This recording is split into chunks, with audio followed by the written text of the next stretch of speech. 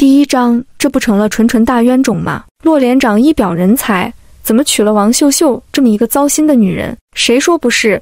家里的钱和票他全拿去送给了相好的，这家里的日子可怎么过？你们说这2个人都成婚1年多了，连个孩子也没有，说不定这王秀秀还是个不下蛋的老母鸡。偷野汉子这种女人，在我们老家都要被打个半死。听着周围人此起彼伏嘈乱的议论声，王秀秀只觉得头昏脑胀，噗的一下吐出一大口水，整个人才清醒过来。首先映入眼帘的是一张五官立体、剑眉星目的俊脸，得体的军装更衬得人英朗不凡。男人低头靠近她，浑身散发着一股雄性荷尔蒙的气息，额头滴落的水珠更添性感。完了，头又晕了。钱和票的事情我不问了，你别再寻死觅活了就行。富有磁性的声音犹如低音炮一样好听。男人伸手想要把她从地上抱起来，抱了一下，愣是没抱动，最后还是咬着牙抱了起来，把她放在了自行车的后座上面。王秀秀看着周围的环境以及墙上的标语，明晃晃写着宣传时间1984年，有些难以置信，她居然穿越了，还是80年代。面前这个男人就是她的老公骆向东，是一个军人，年纪轻轻24岁就已经是连长了。当年原主的爹为了救骆向东，他爹被土匪捅了一刀，为了报恩，骆向东娶了原主。这原主好吃懒做，自私自利，还蛮不讲理，按说能嫁给这么优秀的男人可算是烧高香了。奈何原主还不喜欢自家这个冷冰冰跟木头一样的男人。随军进城以后，喜欢上了省剧团的杨波，一个彻头彻尾的小白脸。原主经常把骆向东给他的工资贴给杨波，这次更过分，把连里要发的福利，各种粮票、布票、肉票还有500块钱都偷偷给了杨波。他把原主骗的那是裤衩子不剩，这些东西都是连里让骆向东暂时保管的。他发现所有东西不见了，就追问原主，原主不肯说，2个人吵吵闹闹就走到了军区家属院门外的那条小河旁。原主威胁骆向东再问就跳河，谁知道脚一滑就真的掉了下去，再次捞上来就变成了同名同姓的他。穿越成这么一个极品女人，王秀秀也是醉了。她前世艰苦奋斗，家里的公司刚上市，这下好了，辛辛苦苦20年，一朝回到解放前。车子一路推进了军区家属院内，来到一栋6层高的居民楼前停了下来。骆向东伸手就要去抱她，王秀秀率先一步从自行车后座上面跳了下来。我自己能走，目测她自己好像挺胖的，还是自己走吧。骆向东停好自行车，拿出钥匙，径自打开1楼东户的房门。你先进屋休息一会儿，我换身衣服去食堂给你打饭。王秀秀点了点头，走进房间那一刻，一股腐烂的味道差点把她熏晕过去。里面的情况只能用4个字：惨不忍睹来形容。她走进自己的屋子里，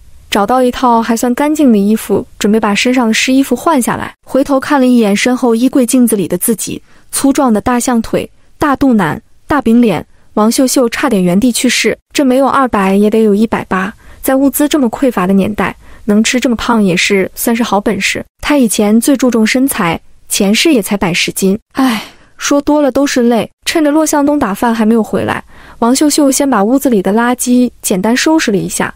她实在受不了这个味道，刚洗完手就听到了开门声。吃饭吧，我给你买了烩菜。骆向东把2个铝饭盒摆在桌子上，还有4个馒头，2个白面的，2个杂面的。王秀秀面前的铝饭盒里是香喷喷的烩菜，里面有五花肉、豆腐、白菜、粉条、海带。骆向东面前的铝饭盒里面却只有白菜。他拿起一个杂面馒头就要吃，面前的铝饭盒却被王秀秀一把拉了过去。你吃这个吧，我要减肥。王秀秀咽了下口水，最终还是把烩菜推到了骆向东面前，自己大口大口吃起了炒白菜。减肥，必须减肥，走路都喘气。骆向东有点不可置信，今天莫不是太阳打西边出来了，还是这女人掉河里脑子进水了？难道是因为钱和票的缘故，故意讨好她？可是王秀秀每次犯了错，她只会撒泼打滚，低声下气的认错，完全不像是她的作风。吃过饭，骆向东看着王秀秀无奈地说道：只要你不寻死觅活，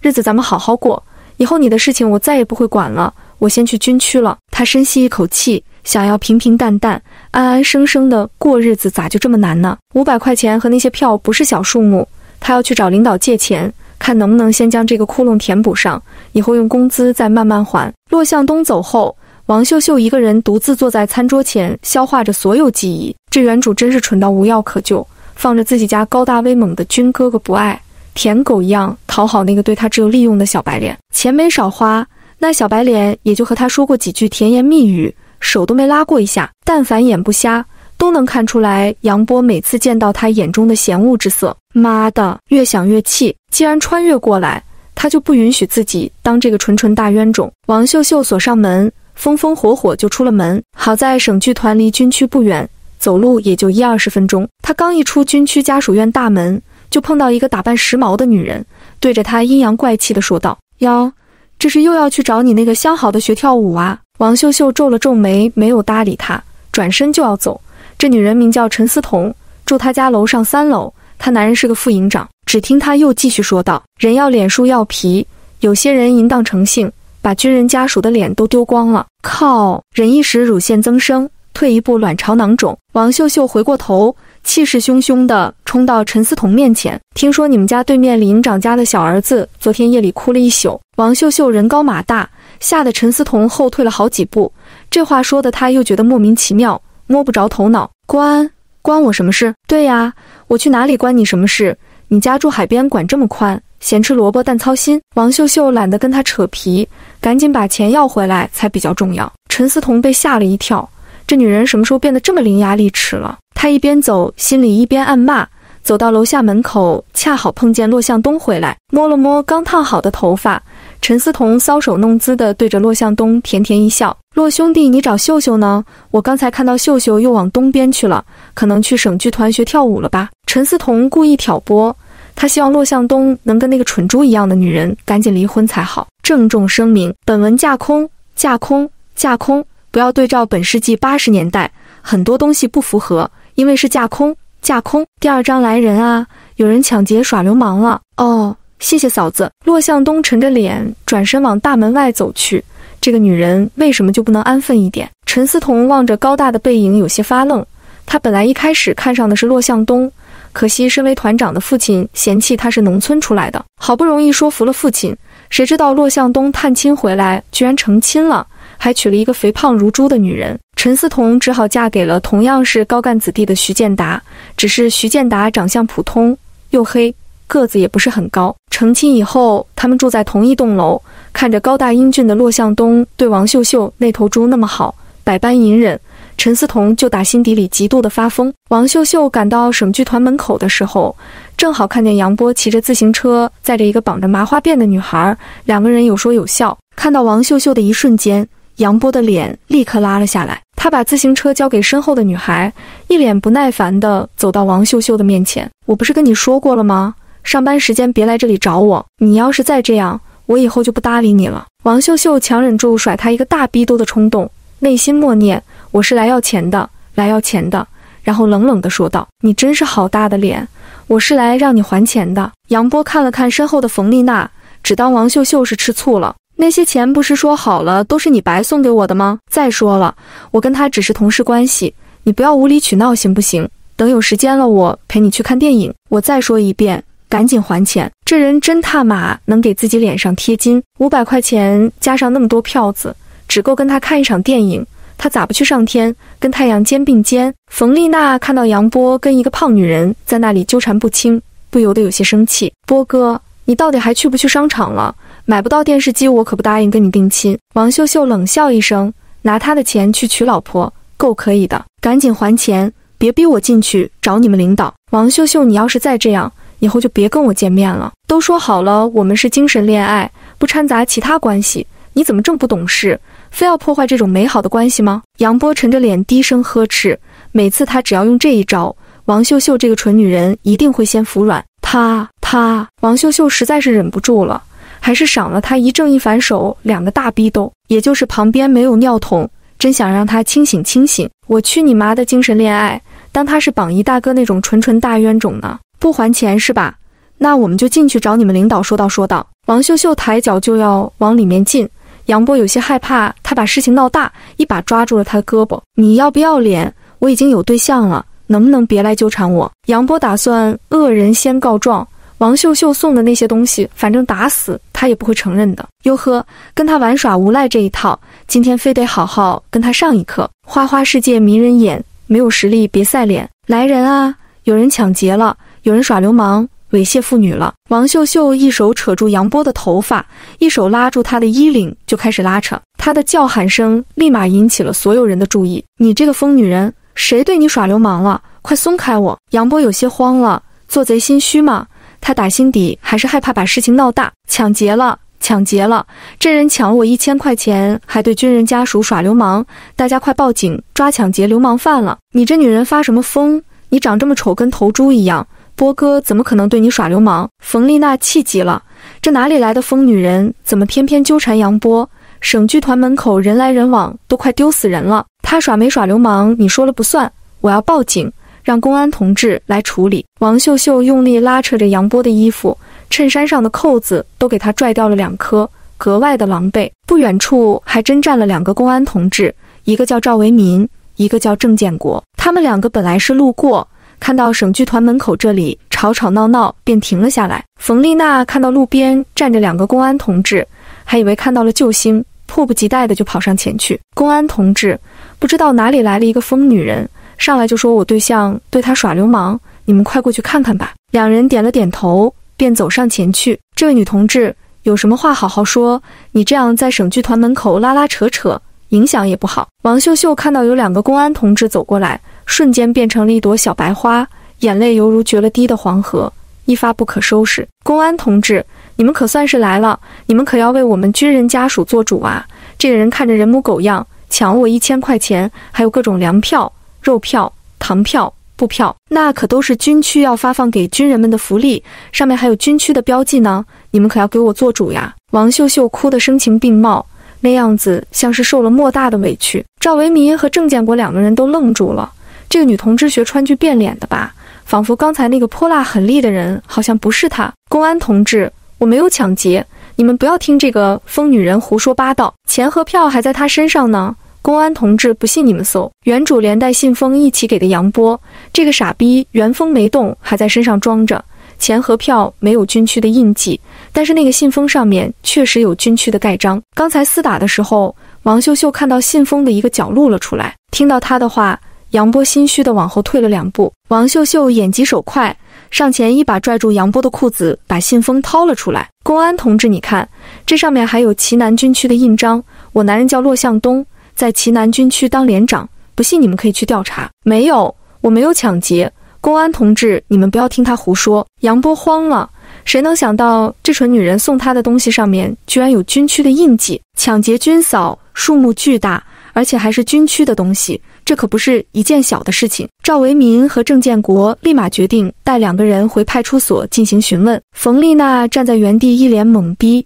看到人被带走，连忙骑着自行车也追了过去。骆向东赶到的时候，人都已经走了，看到省剧团门口聚集了那么多人，他心里下意识感觉跟王秀秀有关。你们有没有看到一个胖胖的女人？她穿着军装，高大又帅气。被问的小姑娘脸色一红，看到了，她跟杨波被公安同志带走了。第3章，良心大大的坏了。啥？被公安带走了？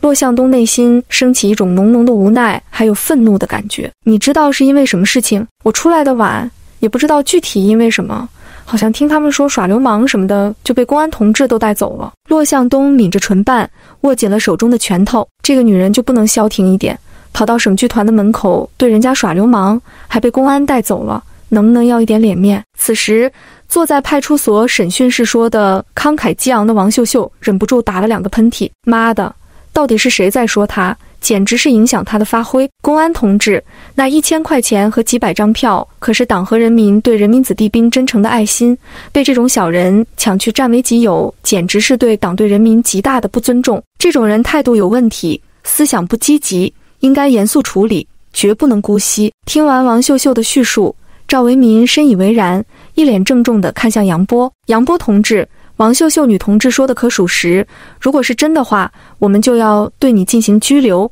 依法判刑。不是的，公安同志，这个女人在说谎，这些东西是她白白送给我的，根本不是我偷的，而且里面就没有1000块钱，只有500块钱，票什么的也只有100多张，根本没有几百张。她说谎，她在冤枉我。杨波慌了，她还年轻，还有大好的前途，可不能坐牢啊。就算票没有那么多，可是钱我以前零零总总也借了你不少钱，怎么说最少也有500块钱。王秀秀说的一脸认真，你放屁，你以前给我的最多也不过100多块钱，哪有500块钱这么多？公安同志，他这是讹人呢。杨波气得浑身发抖，早知道打死他也不贪这种小便宜，招惹这种女人。他以前骗过的女孩子不少，可是每一个最后都忍气吞声不敢说出来，哪有像他这样的，简直是活久见。公安同志，你们听听，他承认了这些东西是我的，以前还借过我100多块钱，虽然肯定不止100多块钱，但是就这样吧。他当初跟我说他是我二姨家婆子侄女的表哥家嫂子的外甥，我还觉得是个好人，谁知道居然是个骗子。唉，大家毕竟亲戚一场，我也不好闹得太僵。杨波一口老血憋在喉咙口，差点没把他给憋死。这蠢女人居然套他的话，还在派出所满嘴跑火车。你瞎说，明明是你勾引我，想跟我处对象，主动把钱送给我的。既然已经撕破脸皮了，杨波也没什么好隐瞒的，他就不信了。这个女人能一点脸面不要？王秀秀就知道他会这么说，冷笑一声，眼神轻蔑地扫了他一眼。哈哈，你家没有镜子还没有尿吗？我男人可是堂堂正正的军人，高大威猛，保家卫国，那可是我心目中的英雄，我会放着我男人不爱？喜欢你，你也不看看你那个样子，尖嘴猴腮，猪不吃狗不啃，浑身上下没有3两肉，一股子猥琐气息，我眼瞎了才能看上你。说完，王秀秀话锋一转，立马做出一副渲然欲泣的表情。公安同志，你们看到没有，在人民公安面前，这种人都敢污蔑军嫂，企图破坏军婚，可见这人良心大大的坏了。俺听说破坏军婚可是犯法的，这种人不关个10年8年，他思想根本觉悟不过来。负责审讯的郑建国跟赵维民2个人面面相觑，得了，这根本就不用审，这个女同志自己就能把事情搞定，判多少年都定好了，他们的存在好像有一点多余。王秀秀要是知道这2个公安同志内心的想法，肯定会反对，一点都不多余。要不是这2个公安同志坐在对面，杨波也不会这么快承认。没有的事，公安同志，我没有破坏军婚，我就是随口一说。杨波赶紧装孙子似的给王秀秀赔笑脸，我嘴贱，你别往心里去，你刚才还说咱们是亲戚呢，我把借你的钱都还你，咱们就这么算了吧，不然多伤亲戚和气。杨波从来没有这么憋屈过，他都忘了王秀秀这个女人的老公是军人，他要是承认了2个人有暧昧，他破坏军婚这罪名指定没跑，那是要蹲监狱的。这100多块钱借给你这么久，怎么也要算点利息，给我200块钱算拉倒，毕竟亲兄弟还要明算账。公安同志，你说我说的对不对？对不对？你都说完了，别人还怎么说？杨波同志，这个处理方式你能接受吗？赵维民看向杨波，神色清冷，一个大男人擦脂抹粉，一看就不是什么好人。能，我能接受，只要不让他蹲监狱就行。他腿都吓软了。杨波恋恋不舍地从口袋里掏出20张大团结，这可是他娶老婆的老婆本，拿来吧你。王秀秀一把夺过钱放进了自己的口袋。今天这件事还要多谢2位公安同志伸张正义，明察秋毫，我代表齐南军区的家属们感谢你们对人民们的付出，也感谢你们对军嫂这种弱势群体的维护，改天我就做上一副锦旗，亲自送过来以表感谢。王秀秀这番话说的赵维民和郑建国2个人都有些不好意思了，他们真的有这么伟大吗？趁着没人注意，杨波跟过街老鼠一样灰溜溜地离开了。王秀秀之所以不痛打落水狗，是因为原主跟他确实不清不楚，逼急了万一把自己搭进去不太合适。赵维民送王秀秀出了派出所，2个人站在派出所门口有说有笑，这才没一会儿，他对王秀秀的称呼就从女同志变成了秀秀妹子。赵维民要送王秀秀回军区家属院，也被他给拒绝了，这路也不是很远，多走走就当减肥了。骆向东赶到派出所门口的时候，就看到这么一幅场景，一个公安同志站在那里，不知道在跟王秀秀说什么。对于这个女人，他真的已经失望透顶了，强制压抑着内心的怒火。骆向东走上前去。第4章，我有那么可怕吗？对不起，公安同志，给你们添麻烦了，我是王秀秀的爱人骆向东。赵维民看到骆向东，先是一愣，这王秀秀说的果然是实话，他爱人高大英俊，一身正气，要是她是女人，她也肯定会选骆向东，不会选刚才那个油头粉面的杨波。这杨波果然是说了谎话，污蔑王秀秀。你好，骆向东同志，我叫赵维民。2人礼貌性地握了握手，很快就松开。你们2个站在这里等一下，我进去拿个东西，很快出来。赵维民突然想起了什么，转身匆匆往里跑去。骆向东看着王秀秀一脸的失望之色，说话的语气也夹杂着浓浓的无力之感。你就不能老老实实的好好过日子吗？那些钱和票我可以用1年多的工资去偿还，可是你天天跟别的男人这样纠缠不清，还被送到了派出所，你让别人怎么看我们？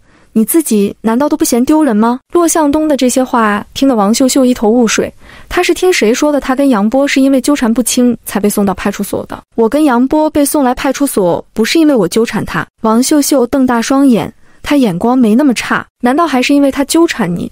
如果你真的实在是不想跟我过日子，想要离婚，我也答应你，我每个月还会给你一部分的抚养费。骆向东无奈地闭上双眼，一开始他以为结了婚就是一辈子，就算王秀秀又胖又懒又奸又馋他也都能忍受，但是他不能忍受他跟别的男人纠缠不清。没想到百般忍耐终究还是要走到这一步。赵维民从所里出来，就看到两个人之间的气氛有些不对，也是谁家女人被骗了这么多钱，男人能不生气？他快步走到跟前，决定帮王秀秀一把，差点把正事都忘了，这些已经取证记录过了，这信封里的钱还有票，秀秀妹子你数一数看够不够？这杨波实在是太可恶了，你把他当成亲戚，他却目的不纯，想要骗你。心地善良可以，但是要看清人，以后可不要再随随便便相信人了。赵维民把信封放到了王秀秀手中，谢谢你赵大哥，我以后一定不会再轻易相信别人了。王秀秀内心挺感动，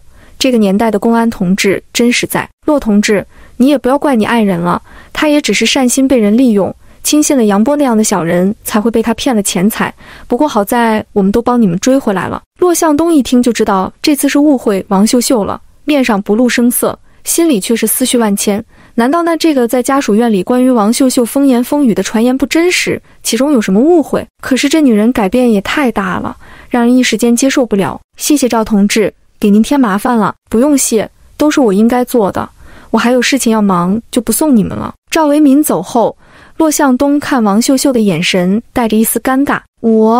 我不知道你是去找他要钱了，那还要跟我离婚吗？虽然这件事情是我的错，可我就是善心被人利用才把钱借出去，不是跟别人乱搞男女关系。就算是要离婚，也不能因为这件事离婚，影响我的名誉。骆向东，怎么感觉好像人不太对？这是王秀秀吗？你怎么突然感觉跟以前不太一样？哪里不一样了？很明显吗？王秀秀故作淡定，我今天掉下水的那一刻，突然相通了好多。既然是夫妻，就应该相互尊重。我年纪小，很多事情想不开，现在想开了，以后再也不会无理取闹。如果你还想离婚，那我们……王秀秀撇了撇嘴巴，脸上带着委屈的神色。不，我从来没想跟你离婚。结婚是一件很严肃的事情，我们确实应该试着互相了解，体谅对方，过日子不就是这样吗？骆向东一脸诚恳，不假思索就说出了口。只要王秀秀踏踏实实跟他过日子，他从不想离婚。两个人一起过日子，免不了有矛盾有磕碰，要试着去相处，去磨合，不能一言不合就离婚，拿婚姻当什么儿戏吗？他愣住了，还有这种好男人，女人都做精成那样，还包容。走回家吧，我渴死了。王秀秀忍住笑意，觉得这傻大个还挺好玩。这男人的脸、腹肌、腰，还有这大长腿，全长在他的审美观点上，他连摸都没摸过一下。开玩笑，怎么可能离婚？他一生行善积德，这是他应得的好吧？这人呐，就没有什么一见钟情，不过都是见色起意罢了。两个人一前一后走着，不过一会儿，王秀秀就吃不消了。喂，你腿那么长，能不能走慢点？我跟不上。这大哥真不拿他当外人，就算不考虑男女身体素质差距，也要考虑一下他这体型吧。骆向东回头看了一眼气喘吁吁的王秀秀，这才放慢了脚步。回到家以后，王秀秀一屁股坐在凳子上，累死他了。骆向东走进厨房，很快端了一杯凉开水过来，喝吧。王秀秀端起水杯一饮而尽，喉咙的干涩这才缓解不少。他从口袋里摸出信封，递给骆向东，东西找回来了，你快去交给领导吧，毕竟是连理大家的东西，早还回去早安心。骆向东犹豫了一下，便接了过来，我去就回，你等我回来给你做饭。好。王秀秀目送骆向东离开，坐在屋子里，总感觉有一股若有若无的臭味。打量了一下房间，说是家徒四壁都不为过，唯一的家用电器就是头顶那个15瓦的电灯泡，也不知道原主都是怎么忍受的。以后天气越来越热，这房子还能住人吗？叹了一口气，他起身开始收拾房间。两室一厅一厨一卫的房子收拾了2个小时才收拾好，床单被罩，脏衣服什么的又洗了1个多小时。所有的活干完，天都已经黑了。王秀秀又累又饿，等了半天也不见人回来。这男人还说回来给他做饭，这都什么时间了还不回来？果然男人的嘴骗人的鬼。拖着疲惫的身子骨，他又熬了一锅玉米参，只是家里1根菜都没有。他想着出去找谁家借一点菜，等明天去集上买了再还给人家。王秀秀出了门，院子前面的空地上聚集了不少人，有大人有孩子，说说笑笑的，好不热闹。他刚一走过去，人群顿时鸦雀无声，就连孩子都停止了嬉笑。我家衣服还没收，我先走了。我家孩子该睡了。哎呀，我家还烧着水，别一会儿干锅了。一瞬间人就走了个干净。王秀秀懵了，他有这么吓人吗？他又不会吃人。秀秀妹子出来玩呢。听到打招呼声，王秀秀扭头发现旁边还坐着一个齐耳短发的女人，正在缠毛线。嫂子，缠毛线呢，我帮你。他认得这个女人名叫张素菊，她男人王立业比骆向东低1级，是副连长。张素菊没想到王秀秀会这么热情，有点受宠若惊。其实要不是刚才毛线没缠完，恰好掉在地上被王秀秀踩到了，她也走了。不用麻烦了，也没剩多少。不麻烦，嫂子，我能不能借你家点菜？明天赶集我买了就还你。张素菊就知道王秀秀没有那么好心，不过一把青菜，看在骆兄弟的面上借就借吧。行，我家还有几根黄瓜，一把豆角，你想吃啥？2根黄瓜就行。嫂子，你明天赶集吗？你要是去喊上我，咱们一起去呗，也好搭个伴。王秀秀一口一个嫂子，跟以前比仿佛变了一个人。正所谓伸手不打笑脸人，张素菊想着都在一个院子里住，能处好也是好事。第5章，这娘们一看就不像好人。接到黄瓜以后，王秀秀准备赶紧回家弄菜，走到门口却看到陈思彤眉开眼笑地堵着骆向东说话。看到他过来，立马换了一副嘴角。秀秀，还没做饭呢，你看你一天天光顾着去省剧团学跳舞，自己男人都不管，这可不行。啧，说话茶里茶气，绿茶都没你茶。说不定那天骆向东误会他就是这个女人挑拨离间。哼，这娘们一看就不像好人，这点我确实不如嫂子你，不光管自家男人，对别人家男人也挺上心。可能是你们年龄大的女人都比较母爱泛滥，徐大哥当初肯定就是看上你这一点才把你娶回家的吧。王秀秀眉眼弯弯，跟开玩笑一样就把话说了出来。陈思彤当即就想翻脸，碍于骆向东还在旁边生生忍住了。这蠢猪一样的女人居然讽刺他老，还说他多管闲事。恰好此时徐建达提着2个铝饭盒也走了过来，看到3人站在楼道里，便微笑着上前打招呼。骆兄弟还没吃饭呢吧？我在食堂打了红烧肉，去我家我们兄弟一起喝一点。哎呀，徐大哥，原来你也还没吃饭呢，刚才嫂子还在关心我家男人没吃饭呢，我婆婆都没他这么细心。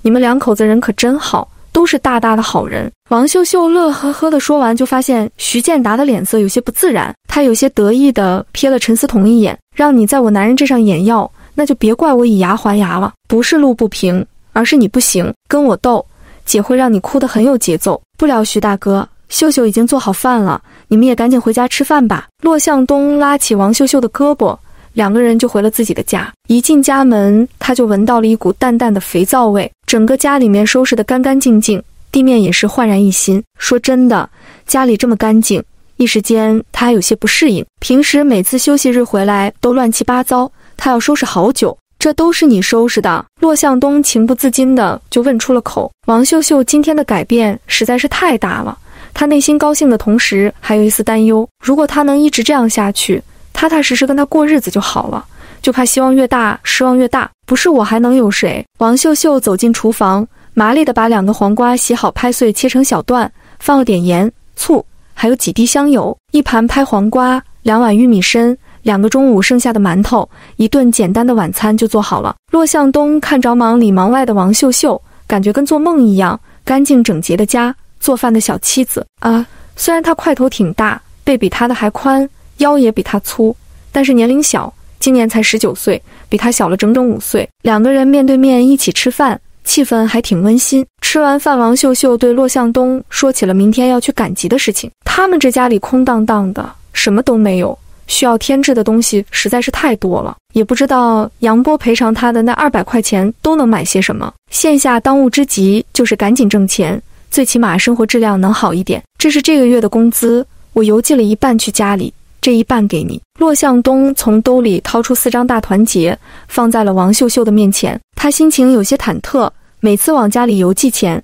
他都要闹上好几天。明天我去集市上买些肉、菜，还有白面，回来给你包饺子吃。居然没闹，也没生气，这就过去了。骆向东还有点难以置信。那我去洗碗。王秀秀喜滋滋地把40块钱放进口袋里，这傻大个都知道主动把工资交给他了，思想觉悟很高嘛，这一点就让他很开心。其实骆向东每个月80块钱的工资真不少，不过每个月都要拿出来一半寄回家里供养弟弟妹妹上学，剩下的一半以前也都被原主霍霍了，所以2个人的日子过得是非常窘迫，导致家里连件像样的家具、电器都没有。晚上骆向东躺在床上翻来覆去的睡不着，就怕今天的王秀秀是一场梦，明天一觉醒来还是以前那个样子。第二天一大早，骆向东是顶着2个黑眼圈去训练的。王秀秀梳洗过后，直接去了张素菊家，正巧张素菊准备送儿子小涛去上学，2个人送完孩子，一起坐上了去城里的公交车。王秀秀抢先一步付了车费，嫂子你就别跟我客气了，咱们吵吵闹闹车里这么多人，别人看见影响不好。张素菊果然不说话了，心里却想着这王秀秀不会是那天掉河里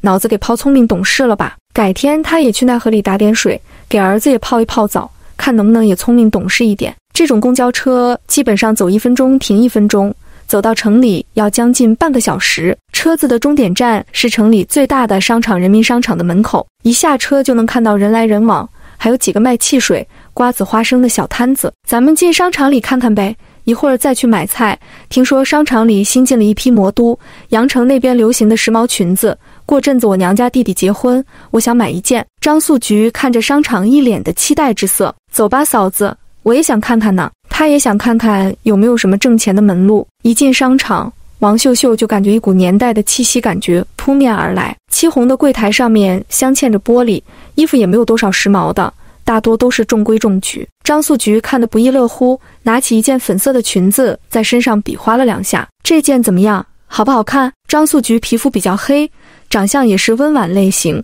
粉色太艳丽，把她衬托得有些土气。王秀秀也不知道该怎么回答她。这件裙子可是羊城货，40块钱一件，不买别摸脏了。柜台后面的女售货员一脸的不耐烦，2个女人土里土气，一看就是乡下来的，买不起瞎摸什么。一听要40块钱，张素菊赶紧陪着笑脸放在了柜台上。她家男人1个月才60多块钱，又要养孩子又要养老人，这要是花40块钱买一件裙子，还不得打死他。嘿，你这售货员怎么说话的？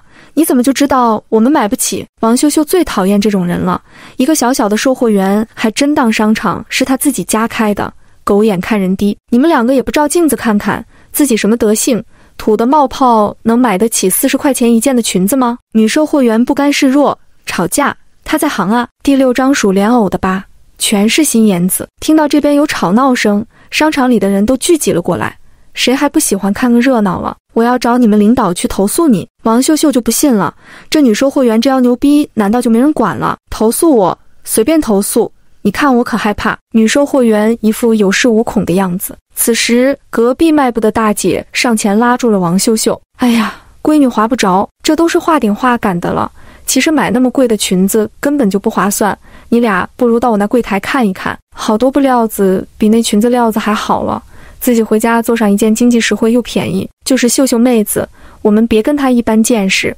我们去这位大姐的柜台看看吧。张素菊性子懦弱，害怕惹事，遇到事情的第一反应就是忍。不行，我这人就是犟，领导今天不给我个说法，我还就不走了。她现在是180斤的体重，181斤的反骨。妹子，你就听大姐一句劝吧，她姐夫可是我们商场的主管，你告不赢的。王秀秀这才恍然大悟，这么猖狂，原来是有后台啊。她回头望了望四周，突然看见不远处的宣传栏上面挂着几位领导的照片，以及下面还写着名字，最显眼的还属放在第1的那个秃头老头子，名字叫张存海，好像是个主任。王秀秀勾起唇冷笑一声，姐是老中医，专治各种装犊子、吹牛逼等疑难杂症。他姐夫是主管怎么了？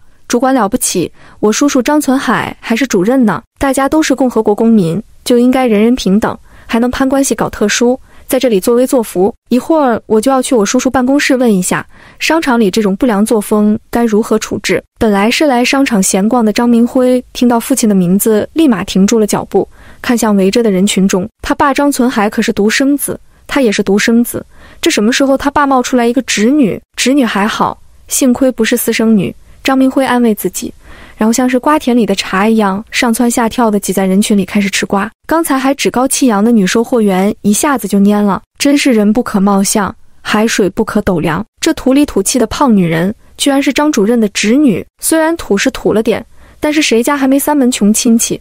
她要是这一状告到张主任那里，她和她姐夫都要吃不了兜着走。女售货员瞬间就慌了，立马换上了一副嘴脸，妹子消消气，是姐糊涂了，姐这嘴上没把门的，乱说一气，姐在这里给你赔不是。刚才你可不是这样说的。王秀秀沉着脸，一副满腔怒火，生人勿近的样子。妹子你别生气，红梅她平时也不是这个样子。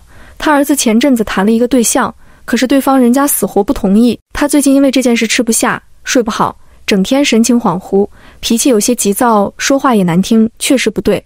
您大人不计小人过，就原谅他这一回吧。迈步的大姐也帮着李红梅说好话，对，姐不应该把个人情绪带到工作上，以后一定改正。妹子你就原谅姐的这一回吧，我真的知道错了。看到女售货员认错，王秀秀也没那么生气了。我也不是非要和你置气，只是你刚才说话太气人了。其实我也有不对的地方，红梅姐你也别跟我一般见识，咱们就当不打不相识，你管我叫秀秀就好。王秀秀见好就收，还主动给了李红梅台阶下。她不过是扯了一张虎皮狐假虎威罢了，根本经不起细问。对，秀秀妹子说的对，咱们是不打不相识。我这里还有一批昨天魔都新到的裙子还没挂出来，你们两个要不要看看？谢谢红梅姐，裙子我们就不看了吧，我这个体格，你这里卖的裙子我也穿不上，我想买些布料自己做也好，看不去你淑芬姐那里看，保证都给你们挑最好的。就是两个妹子跟我来，我这里上午新到了一批上好的的确良布料，夏天做裙子穿上可漂亮了。秦淑芬把两个人拉去了卖布的柜台，热情地给两个人介绍着。这的确良布料虽不容易褶皱，但是颜色单一，都是一些黑色、白色、蓝色。王秀秀看着这些布料，有些兴致缺，最主要穿着不凉快，角落里放着几匹碎花的布料，倒是引起了她的注意。淑芬姐，那几匹碎花挺好看的，那个多少钱一尺？这碎花的虽然挺好看，但是全部都是有瑕疵的布，领导让我放在这里处理呢。这些布虽然便宜，还不要布票，但是上面的花都印重了，大家都不喜欢要。秦淑芬这个人比较实在，把这布的毛病讲给两个人听。王秀秀走上前，拿起一匹仔细看了看，除了花色印重了，也没有什么其他毛病，布的质量还挺好。虽然这布有些瑕疵，但是我拿回去还能用，我正发愁没有那么多布票呢。淑芬姐你就说吧，这几匹布都买了要多少钱？你可不能因为我是张主任的侄女就给我便宜，该多少钱就是多少钱。站在门口偷听的张明辉瞪大了双眼，长见识了，这胖妞别看胖，心眼子可真不少，话里话外都是套路，数莲藕的吧，全是心眼子。这可足足有3匹布呢，你全都要了呀？这布要是新的没一点毛病，一匹要20多块钱呢，成人都能做上6、7套衣服。但是现在毕竟有瑕疵了，你要是都要了，姐做一回主30块钱，把这3匹布都给你，还有这些大碎花的布头，这个花色太艳了，也搭给你了。王秀秀内心暗喜，这也太便宜了吧，这就不太好吧？淑芬姐，怎么就不好了？你要是不买这布，也只能扔在这里，领导说了能处理出去就行。姐还要感谢你呢。那可太谢谢你了，淑芬姐，我都要了，再给我拿上几卷线，1卷松紧绳，1包针，我把钱先给你，等会儿我再过来拿。好咧，秀秀妹子你去忙吧，什么时候来拿都行。秦淑芬手脚麻利地把东西打包好，王秀秀心里开心，想着把碎花布做成裙子卖钱，钱是她家开的，就是服装公司。转过身就要离开，没在意，正好和站在旁边的张明辉撞了个满怀。第7章，你这种好人不多见。对不起，撞到了人的第一反应。王秀秀下意识地先道歉。没事。张明辉眼中带着一丝玩味的笑意。哎呀，这不是小张吗？你这又长高了不少，比你爸都高。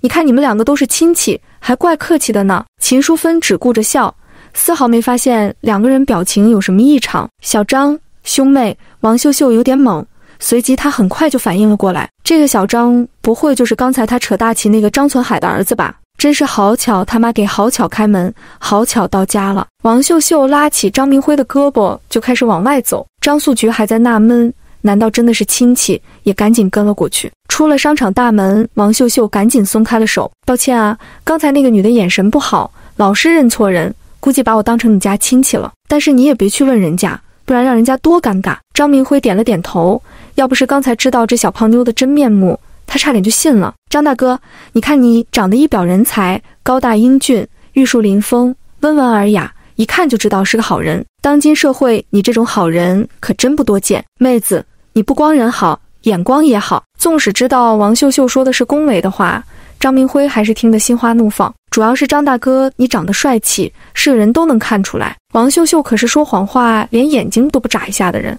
更何况张明辉是真的高大帅气，穿着一看就是有钱人。秀秀妹子，我们赶紧去买菜吧，一会儿市场都要散了。张素菊抬头看了看太阳，这马上都要中午了，农贸市场到中午就散了。张大哥，你先忙吧，我们就先走了。王秀秀拉起张素菊，比兔子跑得都快，就怕人反应过来对她刨根问底。张明辉看着那胖胖的身影，不自觉勾起了唇角。漂亮的女孩子他见过不少，巴结他想跟他处对象的也不少，但是像这种有趣的女孩还是第一次见，让他有一种好看的皮囊千篇一律，有趣的灵魂万里挑一这种感觉。两人来到农贸市场，王秀秀发现里面的菜样也并不是很多，毕竟这个年代物资匮乏，而且买什么东西都要票。他手里有肉票、粮票、糖票、邮票，于是决定每样都买上一些，各种因季节的菜、调料，还买了一些桃子，不知不觉就买了一大堆。张素菊看着王秀秀露出羡慕的目光，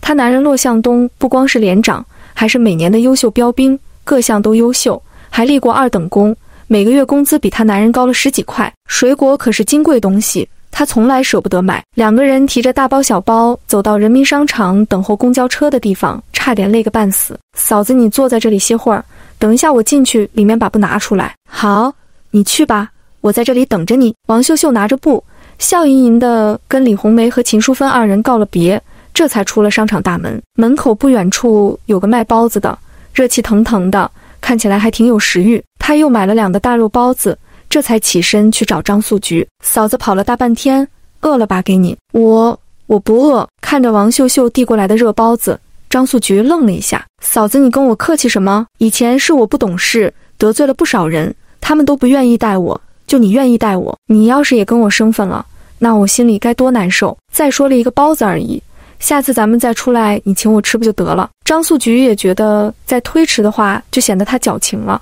于是爽快地接过了包子。行，那下次出来赶集，嫂子请你吃。秀秀妹子，你买这么多不做什么用？刚才张素菊就想问，做裙子卖钱，嫂子你也别买了，等做好了我送你一件。那怎么行？到时候嫂子买一件给你捧捧场。两个人吃完肉包子，公交车正好开了过来，两个人提着东西大包小包的上了车。售票员一看不禁皱起了眉头，女同志，你这带的东西也太多了，都能占1个人的地方了。那我多买1张票吧，不放在地上我也怕脏了，我占2个座位，不能让大姐你难坐。听到王秀秀主动多买1张票，售票员也觉得小姑娘挺上道，很多人因为这个跟她吵架，她每天也是烦得要死。东西少她自然不说什么，太多了占了位置就是要买票的。妹子通透，来我帮你放这里，这离车门近，一会儿下车方便。遇见好说话的，售票员也乐意搭把手。谢谢您大姐，您人长得好看，心也善良，坐车我就愿意做您这样的。售票员被夸得哈哈大笑，我都30多了，还漂亮啥？看您说的，您这身材比17、18的小姑娘都不输什么，头发又黑又长，典型的美人胚子。售票员高兴的嘴角都快扯到后脑勺了，这小姑娘会说话，会说话的人就应该多说点。张素菊在一旁看得目瞪口呆，秀秀妹子也太厉害了吧，走到哪里都能吃得开。于是暗暗下决心，回家就打了河水给儿子泡澡，下学期说不定就能考个年级第1回来。还没出城，车子已经上满了人，售票员大声喊着往里走。陈思彤穿着一件碎花的裙子，小白皮鞋，一上车就满脸嫌弃。她是最后一个上车的，因为跑得慢，一个座位都没有了。眼神在车内巡视了一圈，正好看到王秀秀一个人占了2个位置。这农村出来的就是素质差，一个人占2个位置，没看到有人还站着没座位吗？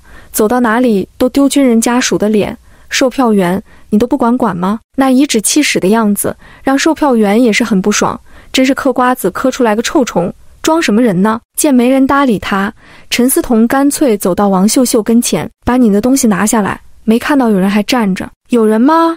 我怎么没看到人？王秀秀装出一副迷茫的样子，我站在这里你看不到啊，可真会装。哦，原来你也算个人啊，那关我什么事？你20多岁正值壮年，不会想让我一个19岁的给你让座吧？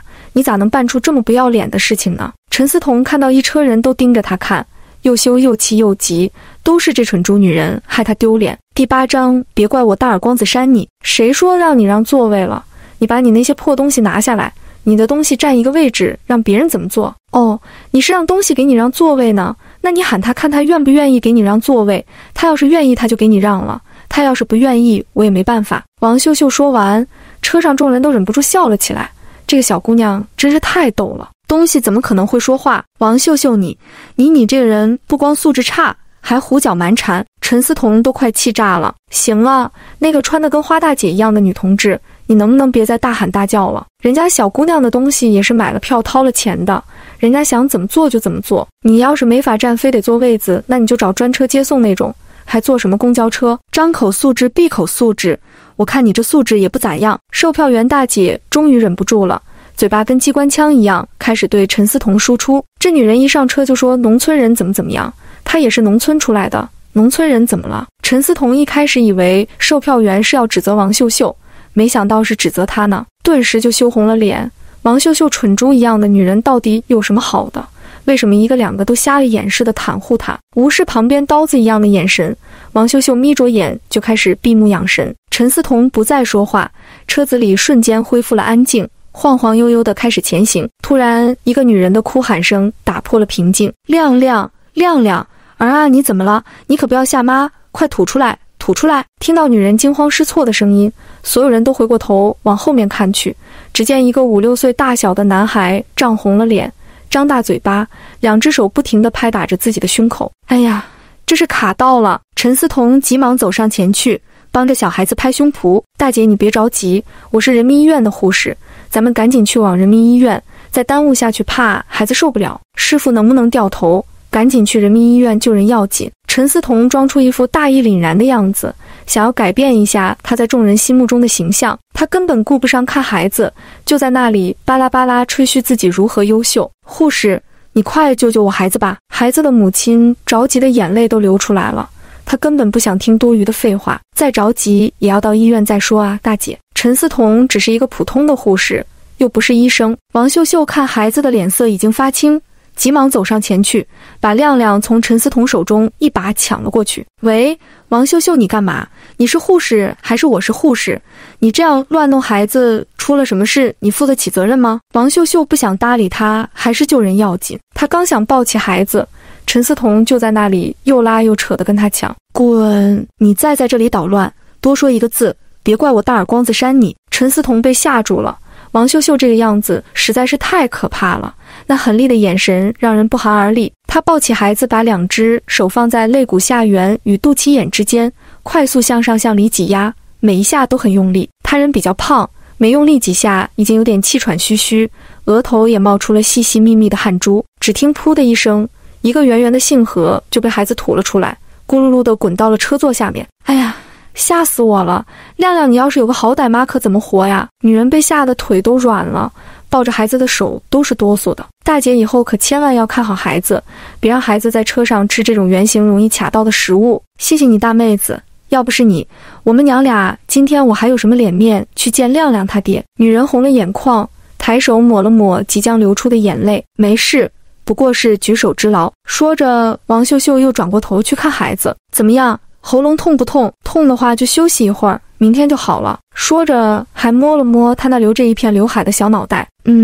亮亮也知道是王秀秀救了他，乖巧地点了点头。妹子你真是好样的，真给我们农村人长脸。我们农村人就是人美心善，比那种什么也不会，就会瞎嚷嚷的强多了。售票员大姐可是逮着机会了，对着陈思彤又是一番冷嘲热讽，一车子的人也都在夸王秀秀心地善良，乐于助人。此刻的陈思彤恨不得找个地缝钻下去。他人长得漂亮，家庭又好，还是人民医院的护士，所有人崇拜的目光不都应该投向他吗？王秀秀这个蠢猪凭什么抢他的风头，让他在这么多人面前丢脸？还没走到军区家属院的时候，陈思彤就急匆匆地下了车。他心里恨毒了王秀秀，暗暗发誓两个人势不两立，以后路还长，大家走着瞧。走到军区家属院下车的时候，大姐和亮亮也在这里下了车。看到王秀秀东西多，还主动上前帮忙拿。大姐您别忙了，这些东西我能拿得动，你赶紧去看着孩子，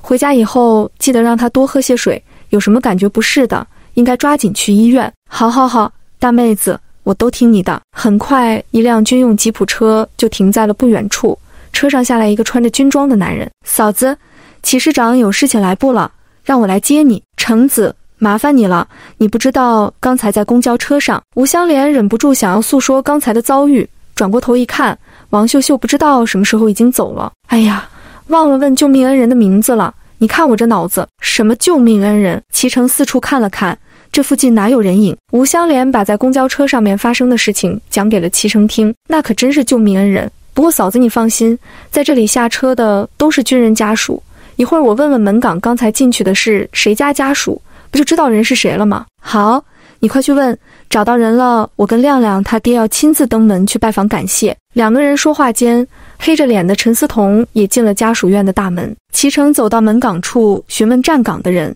刚才都进去了谁的家属，是否认识？回长官，我刚换了岗，只看见徐副营长的爱人进去了。徐副营长叫名字，他爱人是干嘛的？齐成又问。徐建达，听说他爱人在人民医院当护士。齐成肯定应该就是他了，是护士能救了亮亮也正常。第9章一起包饺子。嫂子，我已经问清楚了，大概知道是谁了，不过还要确定一下，咱们先进去安顿吧，等晚上师长回来再商量怎么去感谢人家。好，你说的对，怎么也要买几件像样的礼品，总不能空着手去。齐成帮着吴香莲把行李装在车上，开着车进了家属院大门。齐师长的职位比较高，分的房子也比较大一点，不过他家里的老人都上了年纪，吴香莲也不经常来，只偶尔带着孩子过来住几天，他平时还要在农村伺候公婆。再说了，在这城里也住不习惯。齐成把吴香莲送到了家里便走了，他要去找徐建达确认一下。给亮亮倒了杯水，吴香莲仔细地回忆着刚才在车上发生的事情，好像儿子的救命恩人叫秀秀来着，等老齐回来让他一定要找到救命恩人，当面感谢人家。被念叨的王秀秀此时已经回到了家里，累得满身大汗。她先去卫生间洗过澡，又换了身干净的衣服，这才有空查看买来的碎花布。经过她仔细的研究，这布料要是做成裙子应该挺好看的，还可以做上几个改良的旗袍裙子。今天在商场看到的裙子样式都太土气了，而且价格又贵。说干就干，王秀秀在家中找到一支铅笔，就开始画图样。没穿越前，她母亲是一位很出色的服装设计师，她从小就对做衣服感兴趣，设计的衣服还获过奖呢。她一共画了2种图样，一种是改良版的旗袍，一种是收腰显身材的裙子。改良旗袍只用了旗袍领子那种带有盘扣的设计，下面是宽大的没有开叉，而且宽大的均码不挑人，胖一点瘦一点都能穿。王秀秀把2件裙子的布料裁剪完以后又犯了难，这要是用手缝得1-2天才能缝一个，她必须想办法借谁的缝纫机用一下。其实住在这军区大院里的10家有9家半都有缝纫机，他们家估计是唯一一个没有的。鉴于她自己的名声在家属院一般般，王秀秀只好又去找了张素菊，毕竟别人也不可能借给她。她拿着2个裙子剪好的布片，又拿了几根黄瓜就出了门。张素菊正在洗衣服，听到敲门，湿漉漉的手在身上的围裙上胡乱擦了一下，便小跑着去开门。是秀秀妹子呀，快来进屋坐。嫂子，我是来还黄瓜的，又要麻烦你了，我想用一下你的缝纫机做2件衣服。嗨，我还以为什么事呢，2根黄瓜你至于还回来吗？缝纫机就在窗户底下，你去用吧，我去卫生间把衣服洗出来。那行，嫂子你去忙吧，我自己就会用。还真别说，王秀秀真的会用这种缝纫机，她小时候母亲就有一台，她因为好奇缠着母亲要学，所以母亲便教会了她。穿好线，王秀秀试着踏了几下，很快就找到了感觉。裙子款式简单大方，所以缝得特别快，不一会儿2件裙子就缝好了雏形，只等回去以后她在手工缝制上一些扣子装饰就好。嫂子，这个旗袍裙子你就能穿，来帮我试一试版。张素菊看到旗袍裙子的一瞬间眼睛就亮了，这居然是那些残次布做出来的，真是不敢相信，这也太好看了吧，甩那个商场里面40块钱一条裙子好几条街，我哪能穿好看了。张素菊有些拘谨，咋不能？赶紧换上我看看，我也好知道那里不合适。穿好旗袍裙子，张素菊有些害羞，红着脸从卧室里走出来。刚才她已经在屋子里面照过镜子了，她没想到她穿旗袍也能这样好看。嫂子，你可真漂亮，温婉贤淑，穿旗袍就跟画里的人一样。听到王秀秀的夸奖，张素菊脸色更红了。两个人商量了一下裙子的长短，还有袖子的样式。从张素菊家里出来的时候，差不多已经是下午3、4点钟了。王秀秀觉得自己饿得已经前胸贴后背，回到家里，她又吃了一根黄瓜，喝了一大碗水，这才感觉没那么饿。毕竟减肥是一件很痛苦的事情。趁着天还算亮，王秀秀又开始做旗袍上面的盘扣。等到所有的盘扣做完，天也已经微微发黑了。看到桌子上放着的肉，她猛然想起来答应了要给骆向东做饺子，差一点忘了。放下手中的活计，麻利地把面和上醒着，又赶紧去剁肉馅。剁好肉馅，又切韭菜。等到饺子馅弄好的时候，骆向东也已经下了旨。一进门，他就闻到了饺子馅的香味，一颗悬着的心也落了下来。还好没变回去。王秀秀从厨房探出大脑瓜，一看是骆向东回来了，弯眉浅笑地对他说道：“饺子馅已经调好了，包饺子很快的，你等一会儿马上就能吃了。”骆向东点了点头，走进卫生间洗了把手，便站在厨房门口，看着王秀秀忙碌的背影，渐渐出了神。我也会包饺子，我帮你一起吧。他刚参军那2、3年，经常去炊事班帮工，因为他吃的多又不好意思一直吃，去那里帮工能吃饱。那好，我们2个包还能快一点，我弄的比较多，一会儿包好了，给素菊嫂子也送过去1碗。今天多亏了他帮我。好，骆向东帮着把饺子馅和面团放在客厅的桌子上。以前每次回到家，听到的都是王秀秀的抱怨声，说别人怎么对他不好。这次他能主动说起别人的好，还要送东西，他内心还是挺欣慰的。看来一切都在朝着好的方向发展。2个人面对面坐在桌子前，一个擀饺子皮，一个包饺子，配合得相当默契。只是骆向东时不时地抬头拿眼神瞟他，看得王秀秀觉得莫名其妙。他回过头，看到窗户玻璃上反射出他的影子，鼻子上面粘着一团白白的面粉，看起来还挺搞笑。哼，骆向东这家伙看到他鼻子上有面粉，居然不告诉他。王秀秀故意在手指上沾满了面粉，准备伺机抹在骆向东的脸上。哎，你别动，你脸上有个蚊子，我帮你赶走。说着便把沾满面粉的手落在骆向东的脸上，抹了抹，顿时抹了一个大花脸。王秀秀忍不住扑哧一下笑出了声。好了，我给你赶走了。那眼神皎洁的像是一只得逞了的小狐狸。骆向东鬼使神差的一把抓住还没来得及缩回去的白胖小手。第10章，这都是什么虎狼之词？他怎不知道他这是恶作剧，